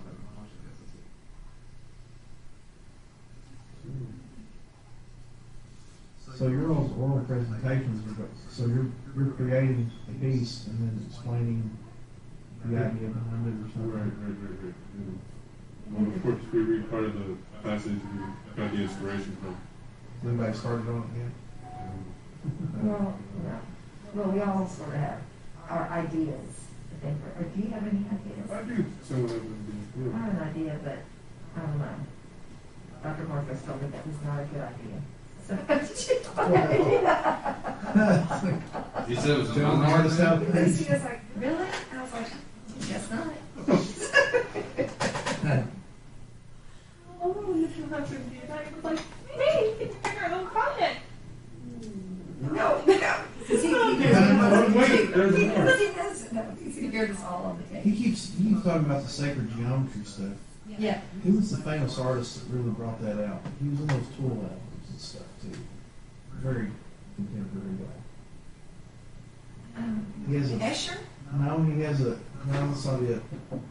He has a place in upstate New York called the House of Mirrors where he displays it. But he does all the artwork for that rock band Tool. Oh yeah, Alex Gray. Alex Gray. Yeah, Dude, he's a beast at that stuff. Yeah. I wanted to go to one of his openings, I think 3 years ago in New York, where he created a huge facility, an architectural design based off of his art. Is that the House of Mirrors? Yeah, I think I'm Yeah. so. Yeah. I had a couple of buddies. I used to be in a full cover band back in the Oh, day. I nice. still much to that. All right. Those guys, I didn't go. They were like, "That's my church, man." That's amazing. But he said when they were up there, Alex Gray's wife read the Book of Esther out loud, like in a little meditation area and stuff. It's really weird. I can imagine. Yeah, I mean, Look at him. I'm pulling him up. He's an interesting looking guy. Yeah, he looks like a roadie for Tool. that's right. He looks like a roadie in general. Yeah, his artwork though is pretty fascinating to look at. You just kind of get lost in it. All the symbolism. Yeah. A lot of things. Pantheon, yes. What's that? Pantheon, the sanctuary for visual art. I just call it visionary art. That might be it. It has all the items going around it. Yeah, the big. I've not kept It up looks with like him. a big, it looks like a big dish or something. It's been like 15 years since I kept up with him, so it's up to him. Yeah, it's just sort of interesting. Yeah, that's Is it all the all the faces. sacred Yeah, mirrors? all the Yeah. faces, yeah. Yeah, all sacred mirrors. Denominational temple of art. See, like his artwork, if you're looking at it, like most of it is the size of a wall. Like it's huge. Yeah. This is crazy. I'm a musician, and I really appreciate art. I'm actually like self-teaching myself art appreciation. You came to the right place. Absolutely. Yeah. Like Francis Schaeffer got me into it. I was reading some of his stuff. Francis Schaeffer is an apologist. He was really good at doing cultural apologetics, and he used art quite a bit. Right. His, So for her birthday, do you sing happy birthday? Yeah, but our family sings happy birthday as horribly as you can. Oh, that's So everyone starts at different times. See how sings at how- different how much volumes. that key- It has to be the worst rendition you've ever heard to be the right one for us. That's good. I like that. That's a good tradition. That's a shaking. Rance, Squaw, And of course, you've got to work with Nancy Pierce. You work directly with him. yeah. Pretty cool. And I found out that like his ideas about art, like there are other Christians that were like, well, he was totally wrong about this, and this. So it's like an ongoing debate. Oh yeah, no, like I said, he's trying to come up with a huge overarching thing. Yeah, a lot of stuff he He kind of fits in there. he tried. But he was an important beginning to that. He was one of the first ones to really try to do that. Yeah. And it was Are you helpful. going So to Phil Talon about it the other day. He recommended of course, saving $1 million. Yes. Oh, yeah, that's good. I don't know. I just wanted to say, yeah. I just wanted to first. Like there's like modern art and something. And the deaf culture, I've got that topic. That's very good. Modern art. Okay. You want to get a broad spectrum. Right. Yeah, something. Yeah. Okay, well, we'll see. Maybe one of these days we'll create. Oh, there we go. You certainly got the Wasn't like the whole. Yeah, you're good. That's it. All Not Gen right. X. tablet. In the Latin part. Neil collection. Oh, yeah. Have you seen that? You doing that thing? We got all sorts of stuff there. That's free. It's free, yeah, it's amazing. It was a woman's private collection. Yeah. And there's so much stuff there. Yeah, so the X is more. Yeah, and it's right next to the Rocco Chapel. Yeah. Like, her reading got me all over. I mean, This is far as you can. I mean, is that your copy?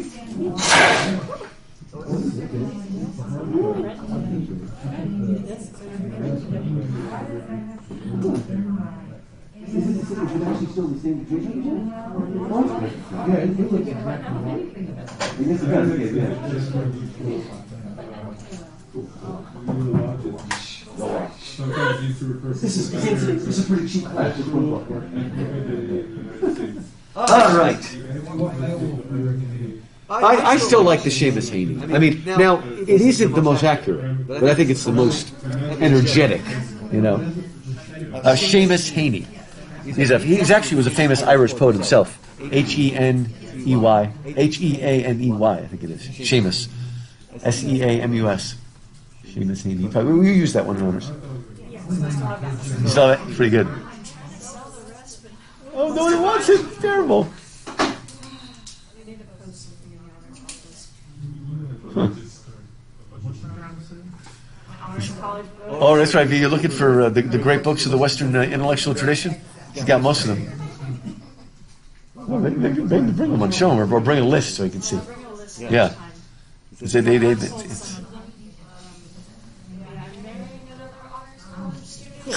we would have two sets of the same thing. So that could be what my PhD emphasis is. Yeah, it's good. Well, okay, let's see. Okay. I'll look at it. Oh.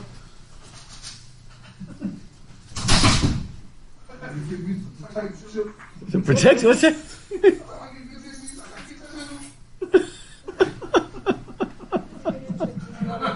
I can do a mean Tracy Morgan. Is anybody know Tracy Morgan? Oh, yeah. It was one of the best parts of Saturday Night Live. Yes. Totally underrated. There's too many women in here. Somebody's gonna get pregnant. There he goes. I was looking at me. Something's gonna happen. That's a crazy character he had.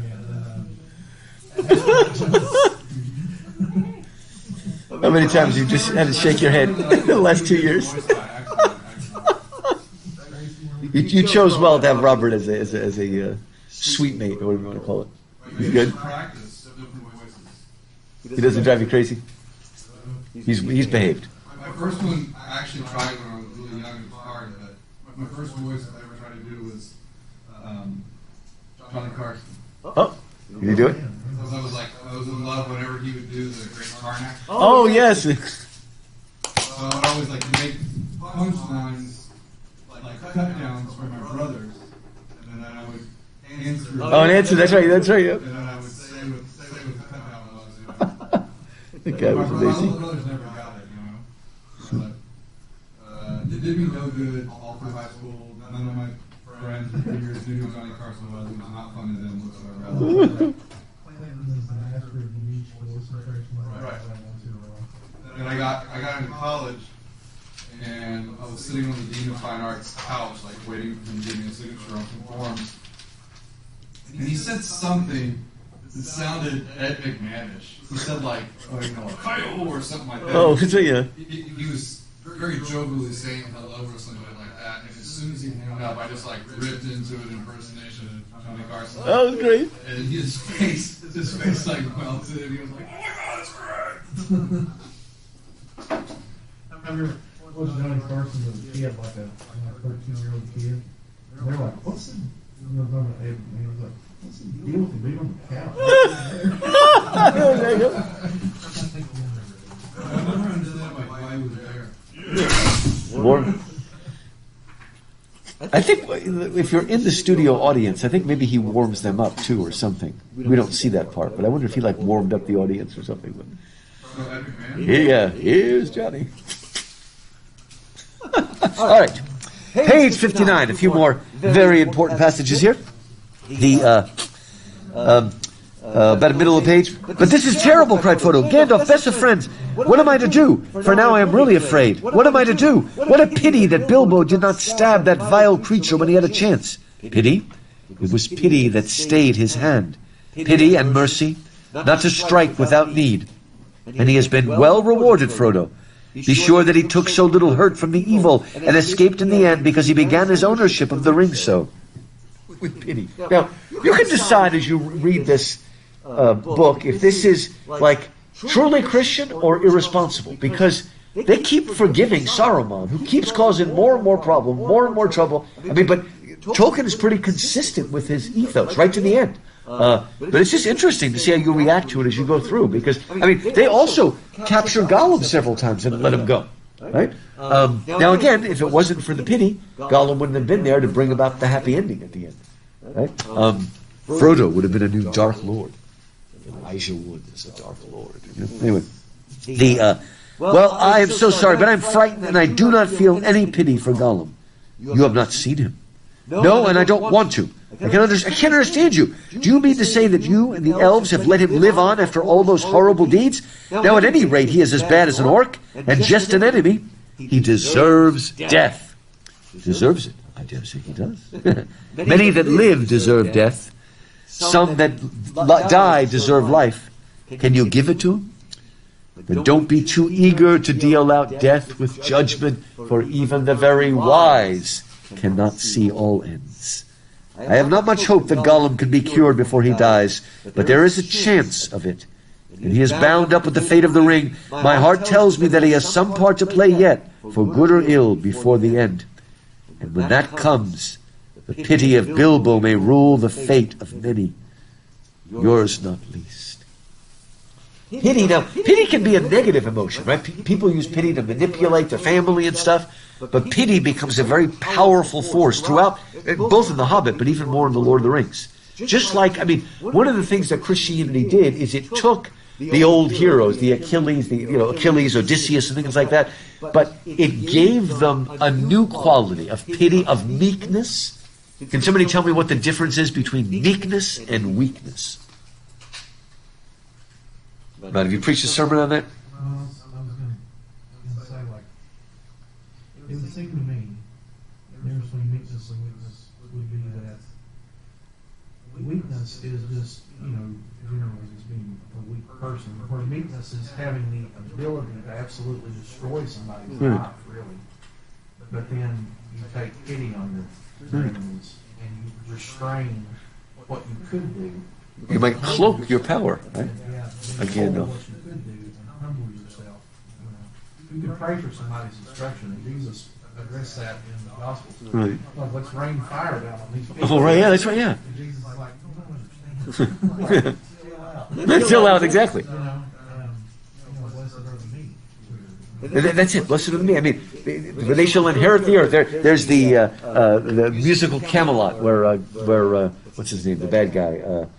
What's the bad guy's name? Mordred. Mordred says, "It's not the meek the earth inherit; it's the dirt." Right?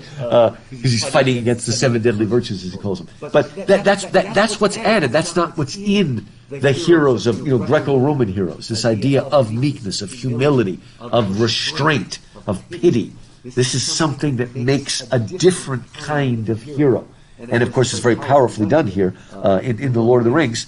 And again, the pity that's shown by many, many characters, that we are not in control. It is not for us to deal out death, right? Because we don't see all ends. And you're going to see, well, we'll talk about this a lot as we get there, that in this book, it's not always good to see ahead, because seeing is perilous. Watch out. And the weird thing is that, we'll see it, it's quite a bit later, but at one point Gandalf will say that because we don't see ahead, we have more hope. And go ahead. Go ahead. Oh, you find something? Oh, hey, let's see.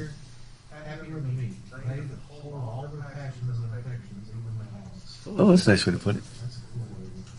And we see it, and we see Gandalf. There's like this depth of power to him, but he very rarely shows it. There's one point when he laughs, and Pippin imagines his laughter just, bringing everything back to life, sort of, the power of that laugh. It's just amazing. All the same, even if Bilbo could not kill Gollum, I wish he had not kept the ring. I wish he had never found it, and that I had not got it. Why didn't you let me keep it? Why didn't you make me throw it away or destroy it? Let you. And of course, in the movie, we had that great moment where Gimli's like, "I'll destroy it." He takes his axe, shivers his axe all over the place. Really cool stuff. Yeah. Like, come on, guys, let's get this over with. Yeah. Go home. Don't care about how powerful it is. Yeah. That's right. Take it away from me. Take it away from me. You said, no, the dwarf, Gimli? Yeah, I mean, like I said, the dwarves aren't really, you can't corrupt the dwarves. You also, can't get them to do what you want either. But I mean, they're tough. They're not going to fight for the bad guys. But wow. Robert, you're not forging a One Ring, are you? You just keep doing some. You think okay. Watch out. Anyway, where are we? So, look at the next page, on page 60, second to last paragraph. Frodo drew the ring out of his pocket again and looked at it.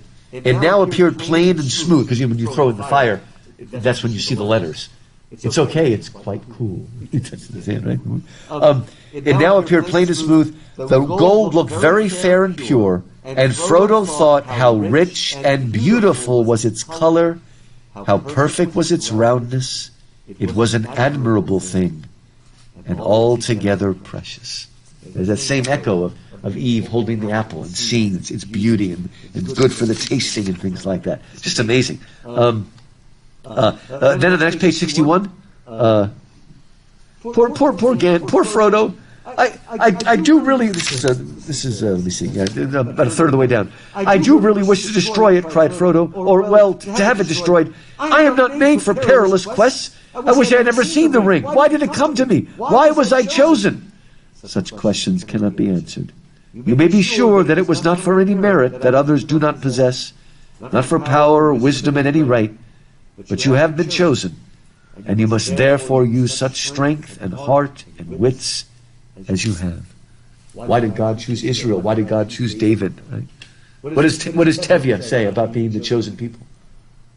God, I know it's an honor to be the chosen people, but couldn't you choose someone else once in a while? See Fiddler on the Roof? That's what Tevye says.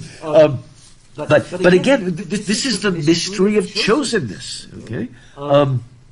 But I have so little of any of these things. You are wise and powerful. Will you not take the ring?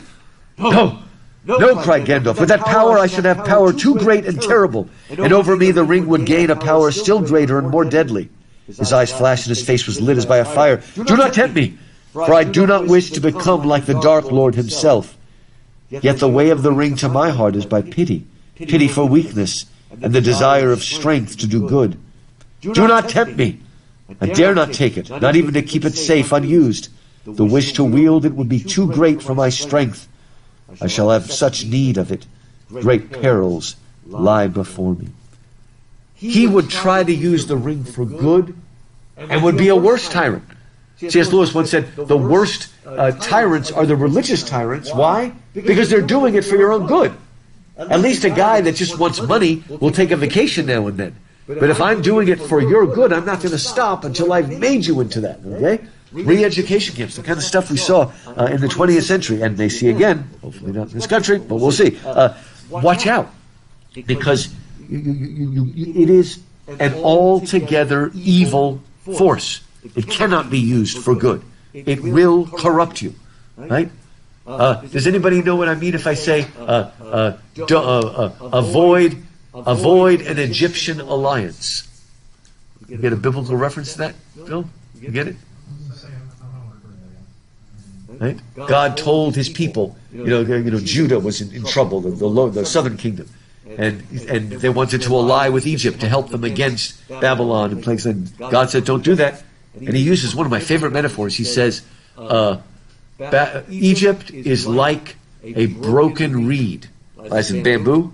And what happens if you lean against a broken bamboo? It'll shred you to pieces. I mean, that's like razor sharp bamboo. And don't do that. Okay, this is those of you that remember Narnia. What would have happened if Diggory had brought the apple back and gave it to his mother? The apple would have healed her. Remember? But a time would have come when both you and your mother would have agreed it would have been better to die in that illness. Until it's just one of the most incredibly mature challenges to give to a child reader. But again, it's called the what is it called? The deplorable word. Watch out! The evil witch who becomes the white witch uses that word to destroy every living thing except herself. So be careful. There is a certain power you cannot use. The ends do not justify the means. So be careful of these alliances. And again, they went to find our help, and they were destroyed. As I mentioned, Egypt was their most ancient enemy. So be careful. I should he goes on to page, let me see, page 62, on the top there. I hope so, said Frodo, but I hope that you may find some other better keeper soon. But in the meanwhile, it seems that I am a danger to all that live near me. I cannot keep the ring and stay here. I ought to leave Bag End, leave the Shire, leave everything and go away. He's ready. I should like to save the Shire if I could, though there have been times when I thought the inhabitants too stupid and dull for words. You sound like Gandalf right now. And I felt that. Have you felt this? As you leave? As you left Kentucky? Did you feel it?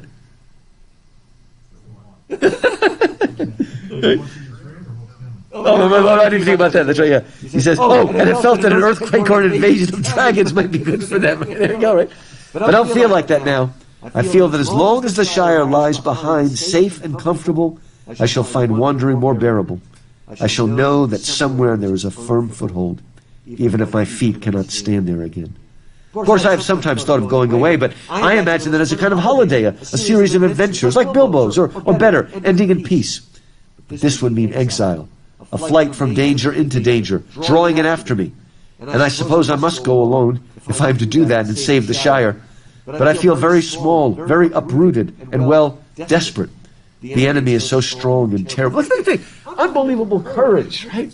You remember when God was going to send the Jews against that enemy, and he kept whittling them down and whittling them down? Remember where the ones that drank water like they were a deer or something? Because he wants to show his power by using the smallest, and people will know it's God, right? He says he did not tell Gandalf, but as he was speaking, a great desire to follow Bilbo flamed up in his heart, to follow Bilbo and even perhaps to find him again. It was so strong that it overcame his fear. So the whole mixture of joy and desire and fear, and yet there's this sudden, understanding that as long as the Shire's safe, it's okay. I will go. I'll leave it. I'll go into exile. My dear Frodo, this is the movie. Hobbits really are amazing creatures. You can learn all there is to know about them ways in a month, and yet after 100 years, they can still surprise you. At a pinch. Wonderful. This is one of the great creations. And the funny thing is, it's a great creation, but, they're just small people, right? And they are like people we know, but he's just created a whole community. And he's shown us that a lot of them are weak and foolish and stupid, but they're capable of this incredible strength to rise up and, like I said, in a way that this is the common English people that just stood up and held off Hitler all by themselves for a while. Amazing. It's beautiful. And off he goes. And then, of course, we find out who's been listening. Who's been eavesdropping. I've been dropping no eaves, so don't turn me into nothing unnatural. But he does say something interesting on page 63, second to last paragraph. I didn't hear nothing I like in the movie. Well, I heard a deal that I didn't rightly understand about an enemy and rings and Mr. Bilbo, sir, and dragons and a fiery mountain and elves, sir. I listened because I couldn't help myself, if you know what I mean. Lord bless me, sir, but I do love tales of that sort, and I believe them too, whatever Ted may say. We meet Ted Sandyman a little bit in the beginning, and we're going to meet him at the end in what's called the Scouring of the Shire. And there's a difference. He's willing to believe things, Sam, which doesn't mean he's simple-minded. He's actually very strong and very practical. He is Sancho Panza to Frodo's more idealistic Don Quixote, but he still believes, right? He's still childlike. And wonderful thing, look at how the chapter ends. Me, sir, cried Sam, springing up like a dog, invited for a walk. Me go and see elves and all. Hooray, he shouted, and then burst into tears. There's something so strong and yet childlike about Sam that's just beautiful. And I said before, he's based on Batman, not Batman. That's the superhero we made fun of before. But the Batmen, those were the people that helped the officers during World War I and do all sorts of things for them. And that was very much Sam. Tolkien says that in his letter. Sam was a tribute to that. So anyway, off he goes. Oh my gosh, there's so much to say. But they meet up with Merry and Pippin. But one of the things I want to say here is, and it took me a while to pick up on this, I really think a good way to understand Book 1, which really moves slowly, okay? Until it really starts picking up speed once they get to Rivendell. But I really think, I didn't see this in any Tolkien's letters, but it's interesting that the many different things that our heroes, particularly Frodo, faces as a warm-up until they get to Rivendell, to me, they all have a sense of the fears of childhood. Can you think of anything that happens in Book 1, even before they meet Aragorn? Can you think of anything that happens to them that ties in with childhood fears?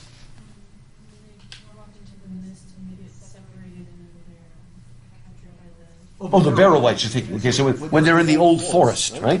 Right? And they're like literally the boogeyman, okay? They're like ghosts that you're afraid of as a child sleeping in your bed, right? Any of you terrified of clowns? The clown sleeping in your bed or something like that?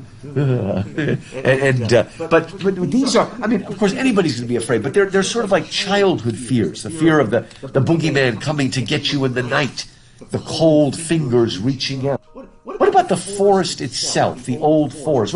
What does that sort of represent to you? What does the forest represent in terms of archetypal fears? Paul? Okay. It's the unknown. Very good. And the forest is always. Do you know what famous stories are set in the Black Forest of Germany? You said it. Good. The stories of the brothers Grimm. Okay, a lot of the Brothers Grimm story. The Brothers Grimm, yeah. And there's a crazy movie about them made by that crazy Terry Gilliam from the. It's called Brothers Grimm. It's kind of fun. It's not. Yeah, it's fun. It's different, but a lot of it works, and it does capture some of those fears. You know, so what do you have to encounter when you go into the deep, thick wood? What do you encounter? The unknown, witches sometimes, right? What makes it scary when you go into a deep, deep wood? It's dark, and it blocks out, even during the day, it's blocking out the sun with the canopy of trees. And when you're in a dark wood, you never know what's at your elbow. You might turn. Like the fears, and it is often, you get scared right now, there we go, okay? You know what that means when you get that, that sudden shiver? It means that somebody has stepped on your grave. You ever heard that? You've heard that? Have you ever heard that? Stepped on your grave. He scared my kids with that. Yeah. Anyway, we scare kids. I had a friend a long time ago whose mother, the thing about the food that drops on the floor, you can't eat it, and the mother didn't want the kids to do that, so she told them when food falls on the floor, the devil comes up and kisses it. The poor kid thought the devil lived under his house. Don't scare him that much. But anyway. Yeah, they're going to 5, 6. Just eat it. I mean, there's too many in your family. We can't waste food. Just eat it. Okay, there we go. Brush it off. Give it to your brother. But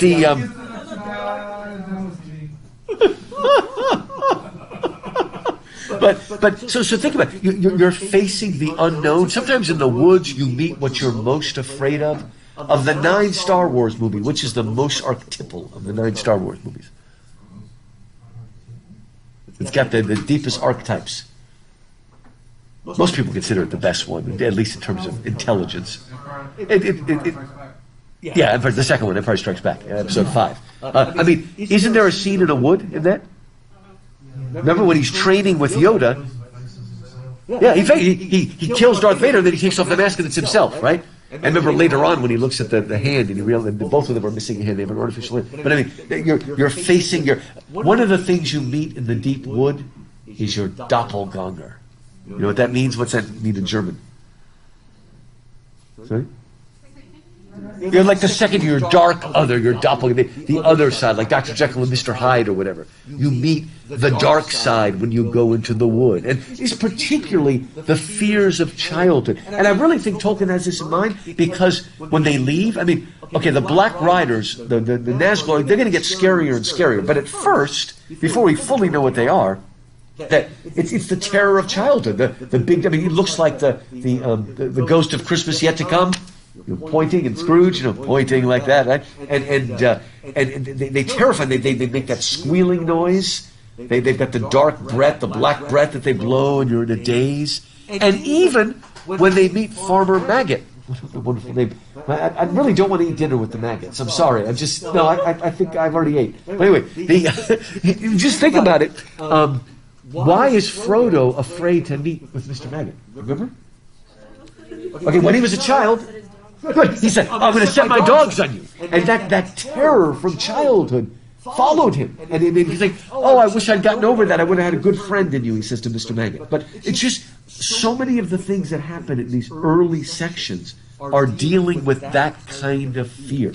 And it really, everything changes actually on page 74. Even Tolkien said this in one of his letters I remember reading. The very bottom of page 74, everything is still, despite all the scary stuff and getting out of the Shire, it's when the Black Rider shows up. And apparently, I remember that scared Tolkien too. Where'd that Dark Rider come from? And they do this scene particularly well in the movie, even better in the movie than in the book, right? And again, very last thing, round the corner came a black horse, no hobbit pony, but a full-sized horse, and on it sat a large man who seemed to crouch in the saddle, wrapped in a great black cloak and hood, so that only his boots and the high stirrup showed below. His face was shadowed and invisible. When it reached the tree and was level with Frodo, the horse stopped. The riding figure sat quite still, with his head bowed as if listening. From inside the hood came a noise as of someone sniffing. It's almost as scary as the breath of Darth Vader, kind of thing. It's that sniffing, right? A sudden unreasoning fear fills them. That fear that... And you need to understand, the thing about the Black Riders, it's not just that they're super strong or anything, it's that they bring terror with them.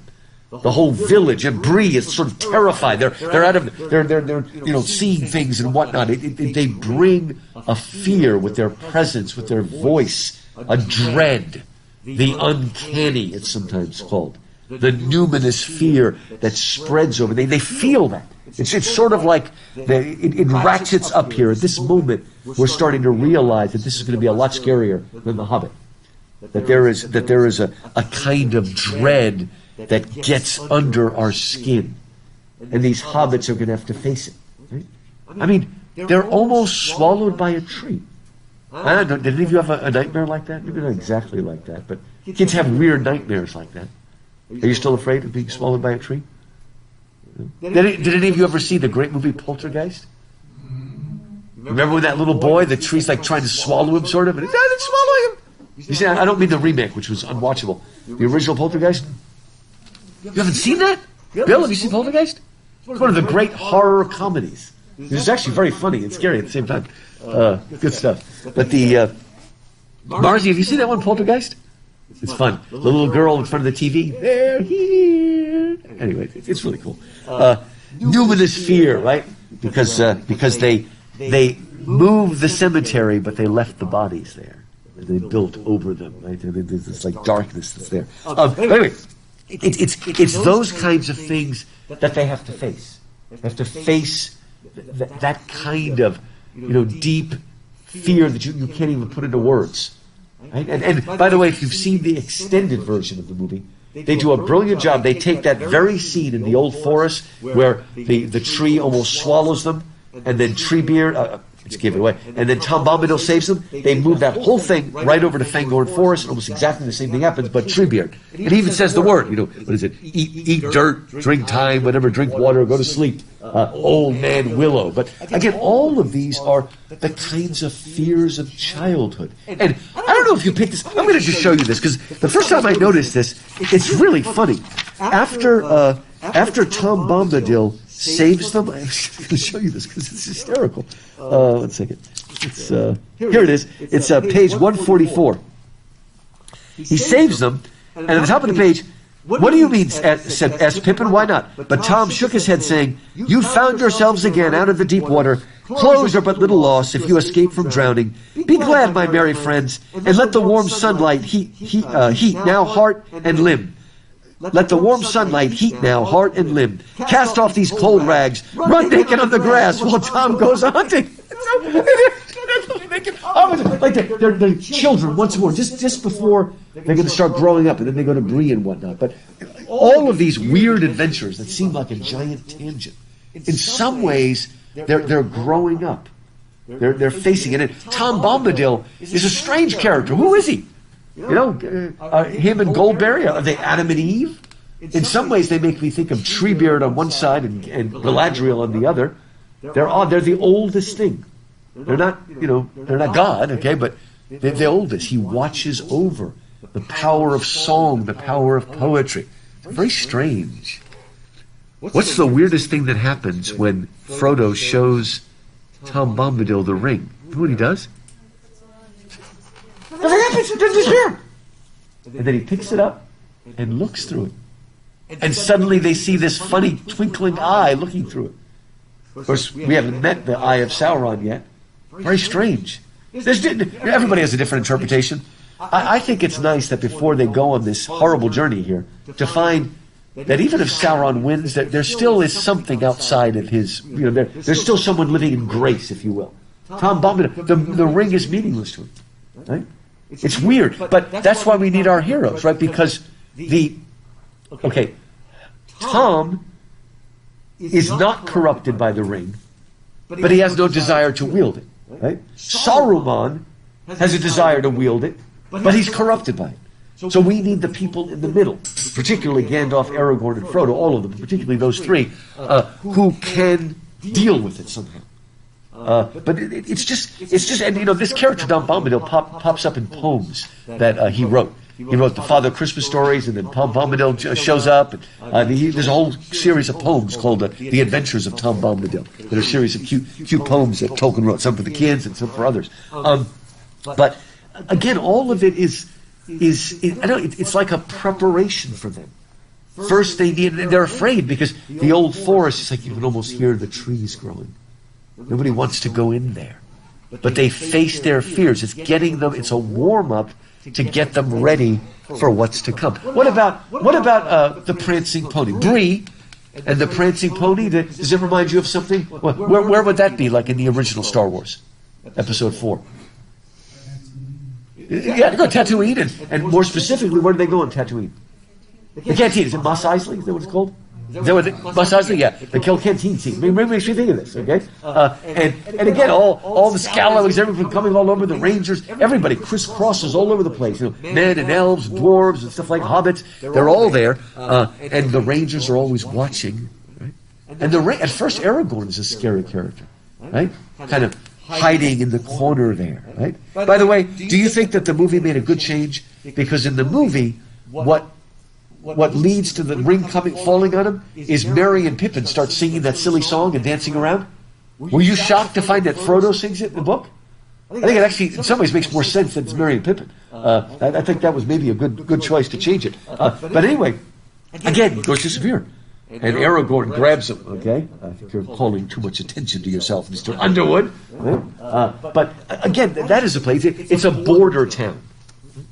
And like I said, you have to read when you're a Texan, you have to read with pride that the good guys are the Rangers, right? You have to read that. You really have to read that with pride. Did you ever want to be a Ranger, Clinton? No? Come on, Robert, would you make a good Ranger? I want to be the lone ranger. I think you want to be a Ranger right there. You want to be a Ranger?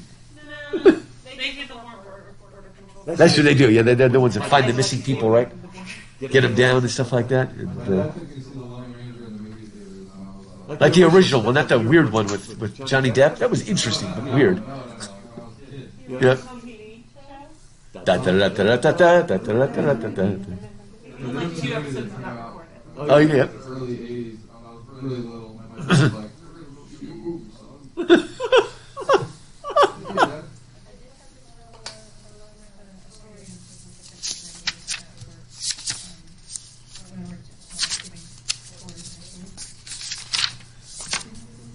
Wow. Let's look at the poem about Strider.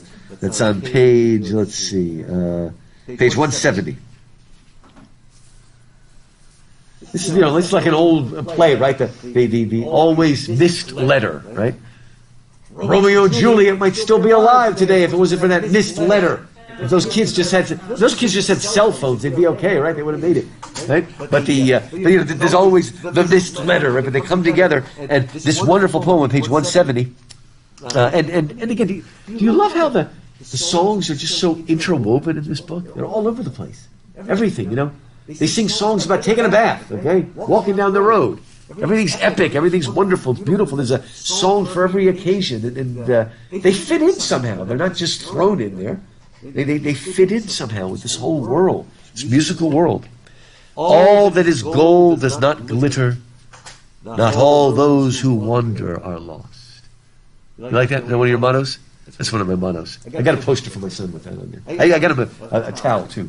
Not all those who wander are lost. By the way, if you just want a little bit of trivia, okay.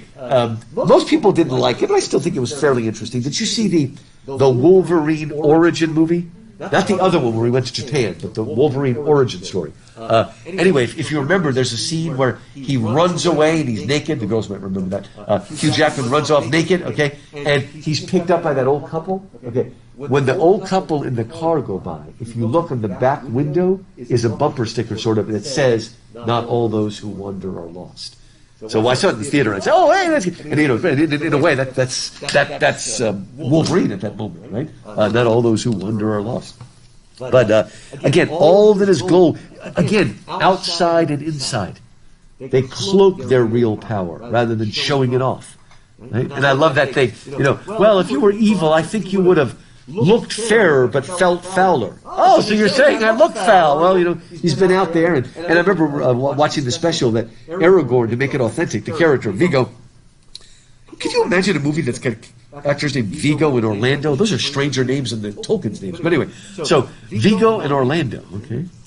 And but Viggo Mortensen was actually took care of his own clothes. He would like sew them and patch them up, just try to make it more realistic. And he'd go out camping and things like that. Get everybody to come with him. It's really cool. But so not all. It's a riddle. Right? All that is gold does not glitter. That is the hidden king, the hidden prince. The old that is strong does not wither. Deep roots are not touched by the frost. There is that seed deep down. Ultimately, it's that royal bloodline that's on that little bookmark I gave you. Like I said, take that bookmark and put it into your book there. You can reference it if you want. And it's mostly Silmarillion, but still, it'll make you feel smart if nothing else. Oh, I know this. From the ashes a fire shall be woken, the light from the shadows shall spring. Renewed shall be blade that was broken, the crownless again shall be king. That's messianic. What do we mean when we say messianic? And obviously, it's the Bible. You know what Messiah means literally? What's the Hebrew word Messiah mean? Good, anointed, very anointed one. And that's what Christ means in Greek. The anointed one, right? Anointed for a certain thing, okay? And Marzi, tell us what Persian is called Messiah in the Bible. Is it? It's Cyrus. Right? It's a prophecy in Isaiah. I will call my anointed one, Messiah, Cyrus, because God used Cyrus, the first king of the Persian Empire, used Cyrus to allow the Jews to return back after the Babylonian Empire and rebuild the Babylonian captivity and rebuild the temple. Right? And Cyrus is the only Gentile who's called Messiah. Because he's anointed. He doesn't even know he's being anointed. But he's the anointed one. So we like the Persians. Oh, that's Simeon? No, Simon. Simon of Cyrene. That's why. I guess it sounds like that. Cyrene is actually in North Africa.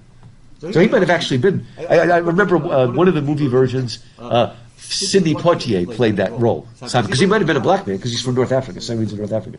But that was that ridiculous, the greatest story ever told, where they would just bring in big stars to step in for 2 seconds and therefore make the whole movie ridiculous. They brought in John Wayne just to say, surely this man is the Son of God.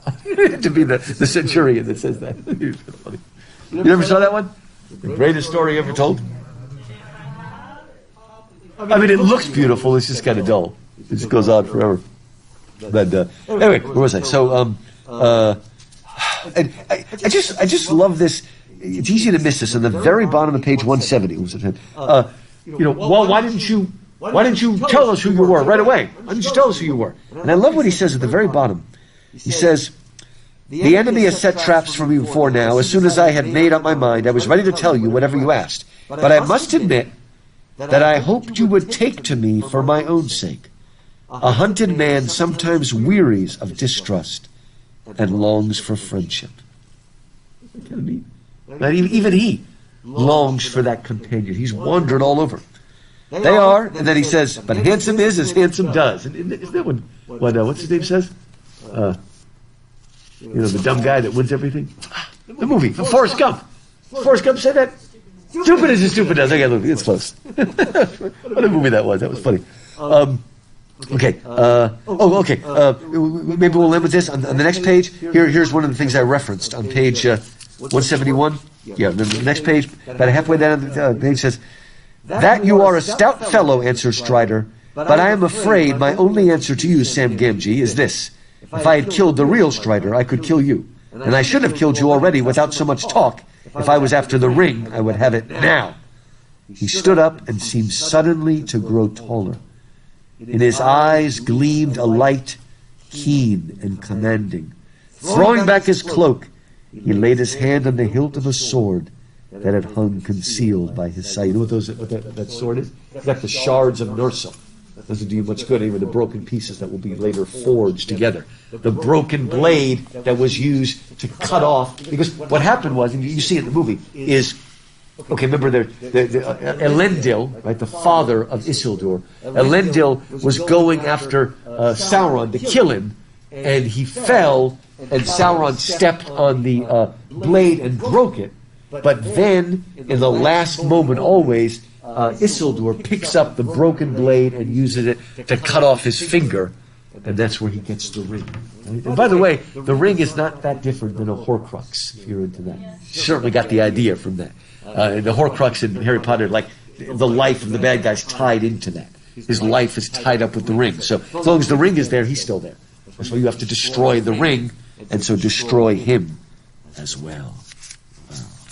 Well, I think we covered enough. I guess that's good. You got that there? Man, good class.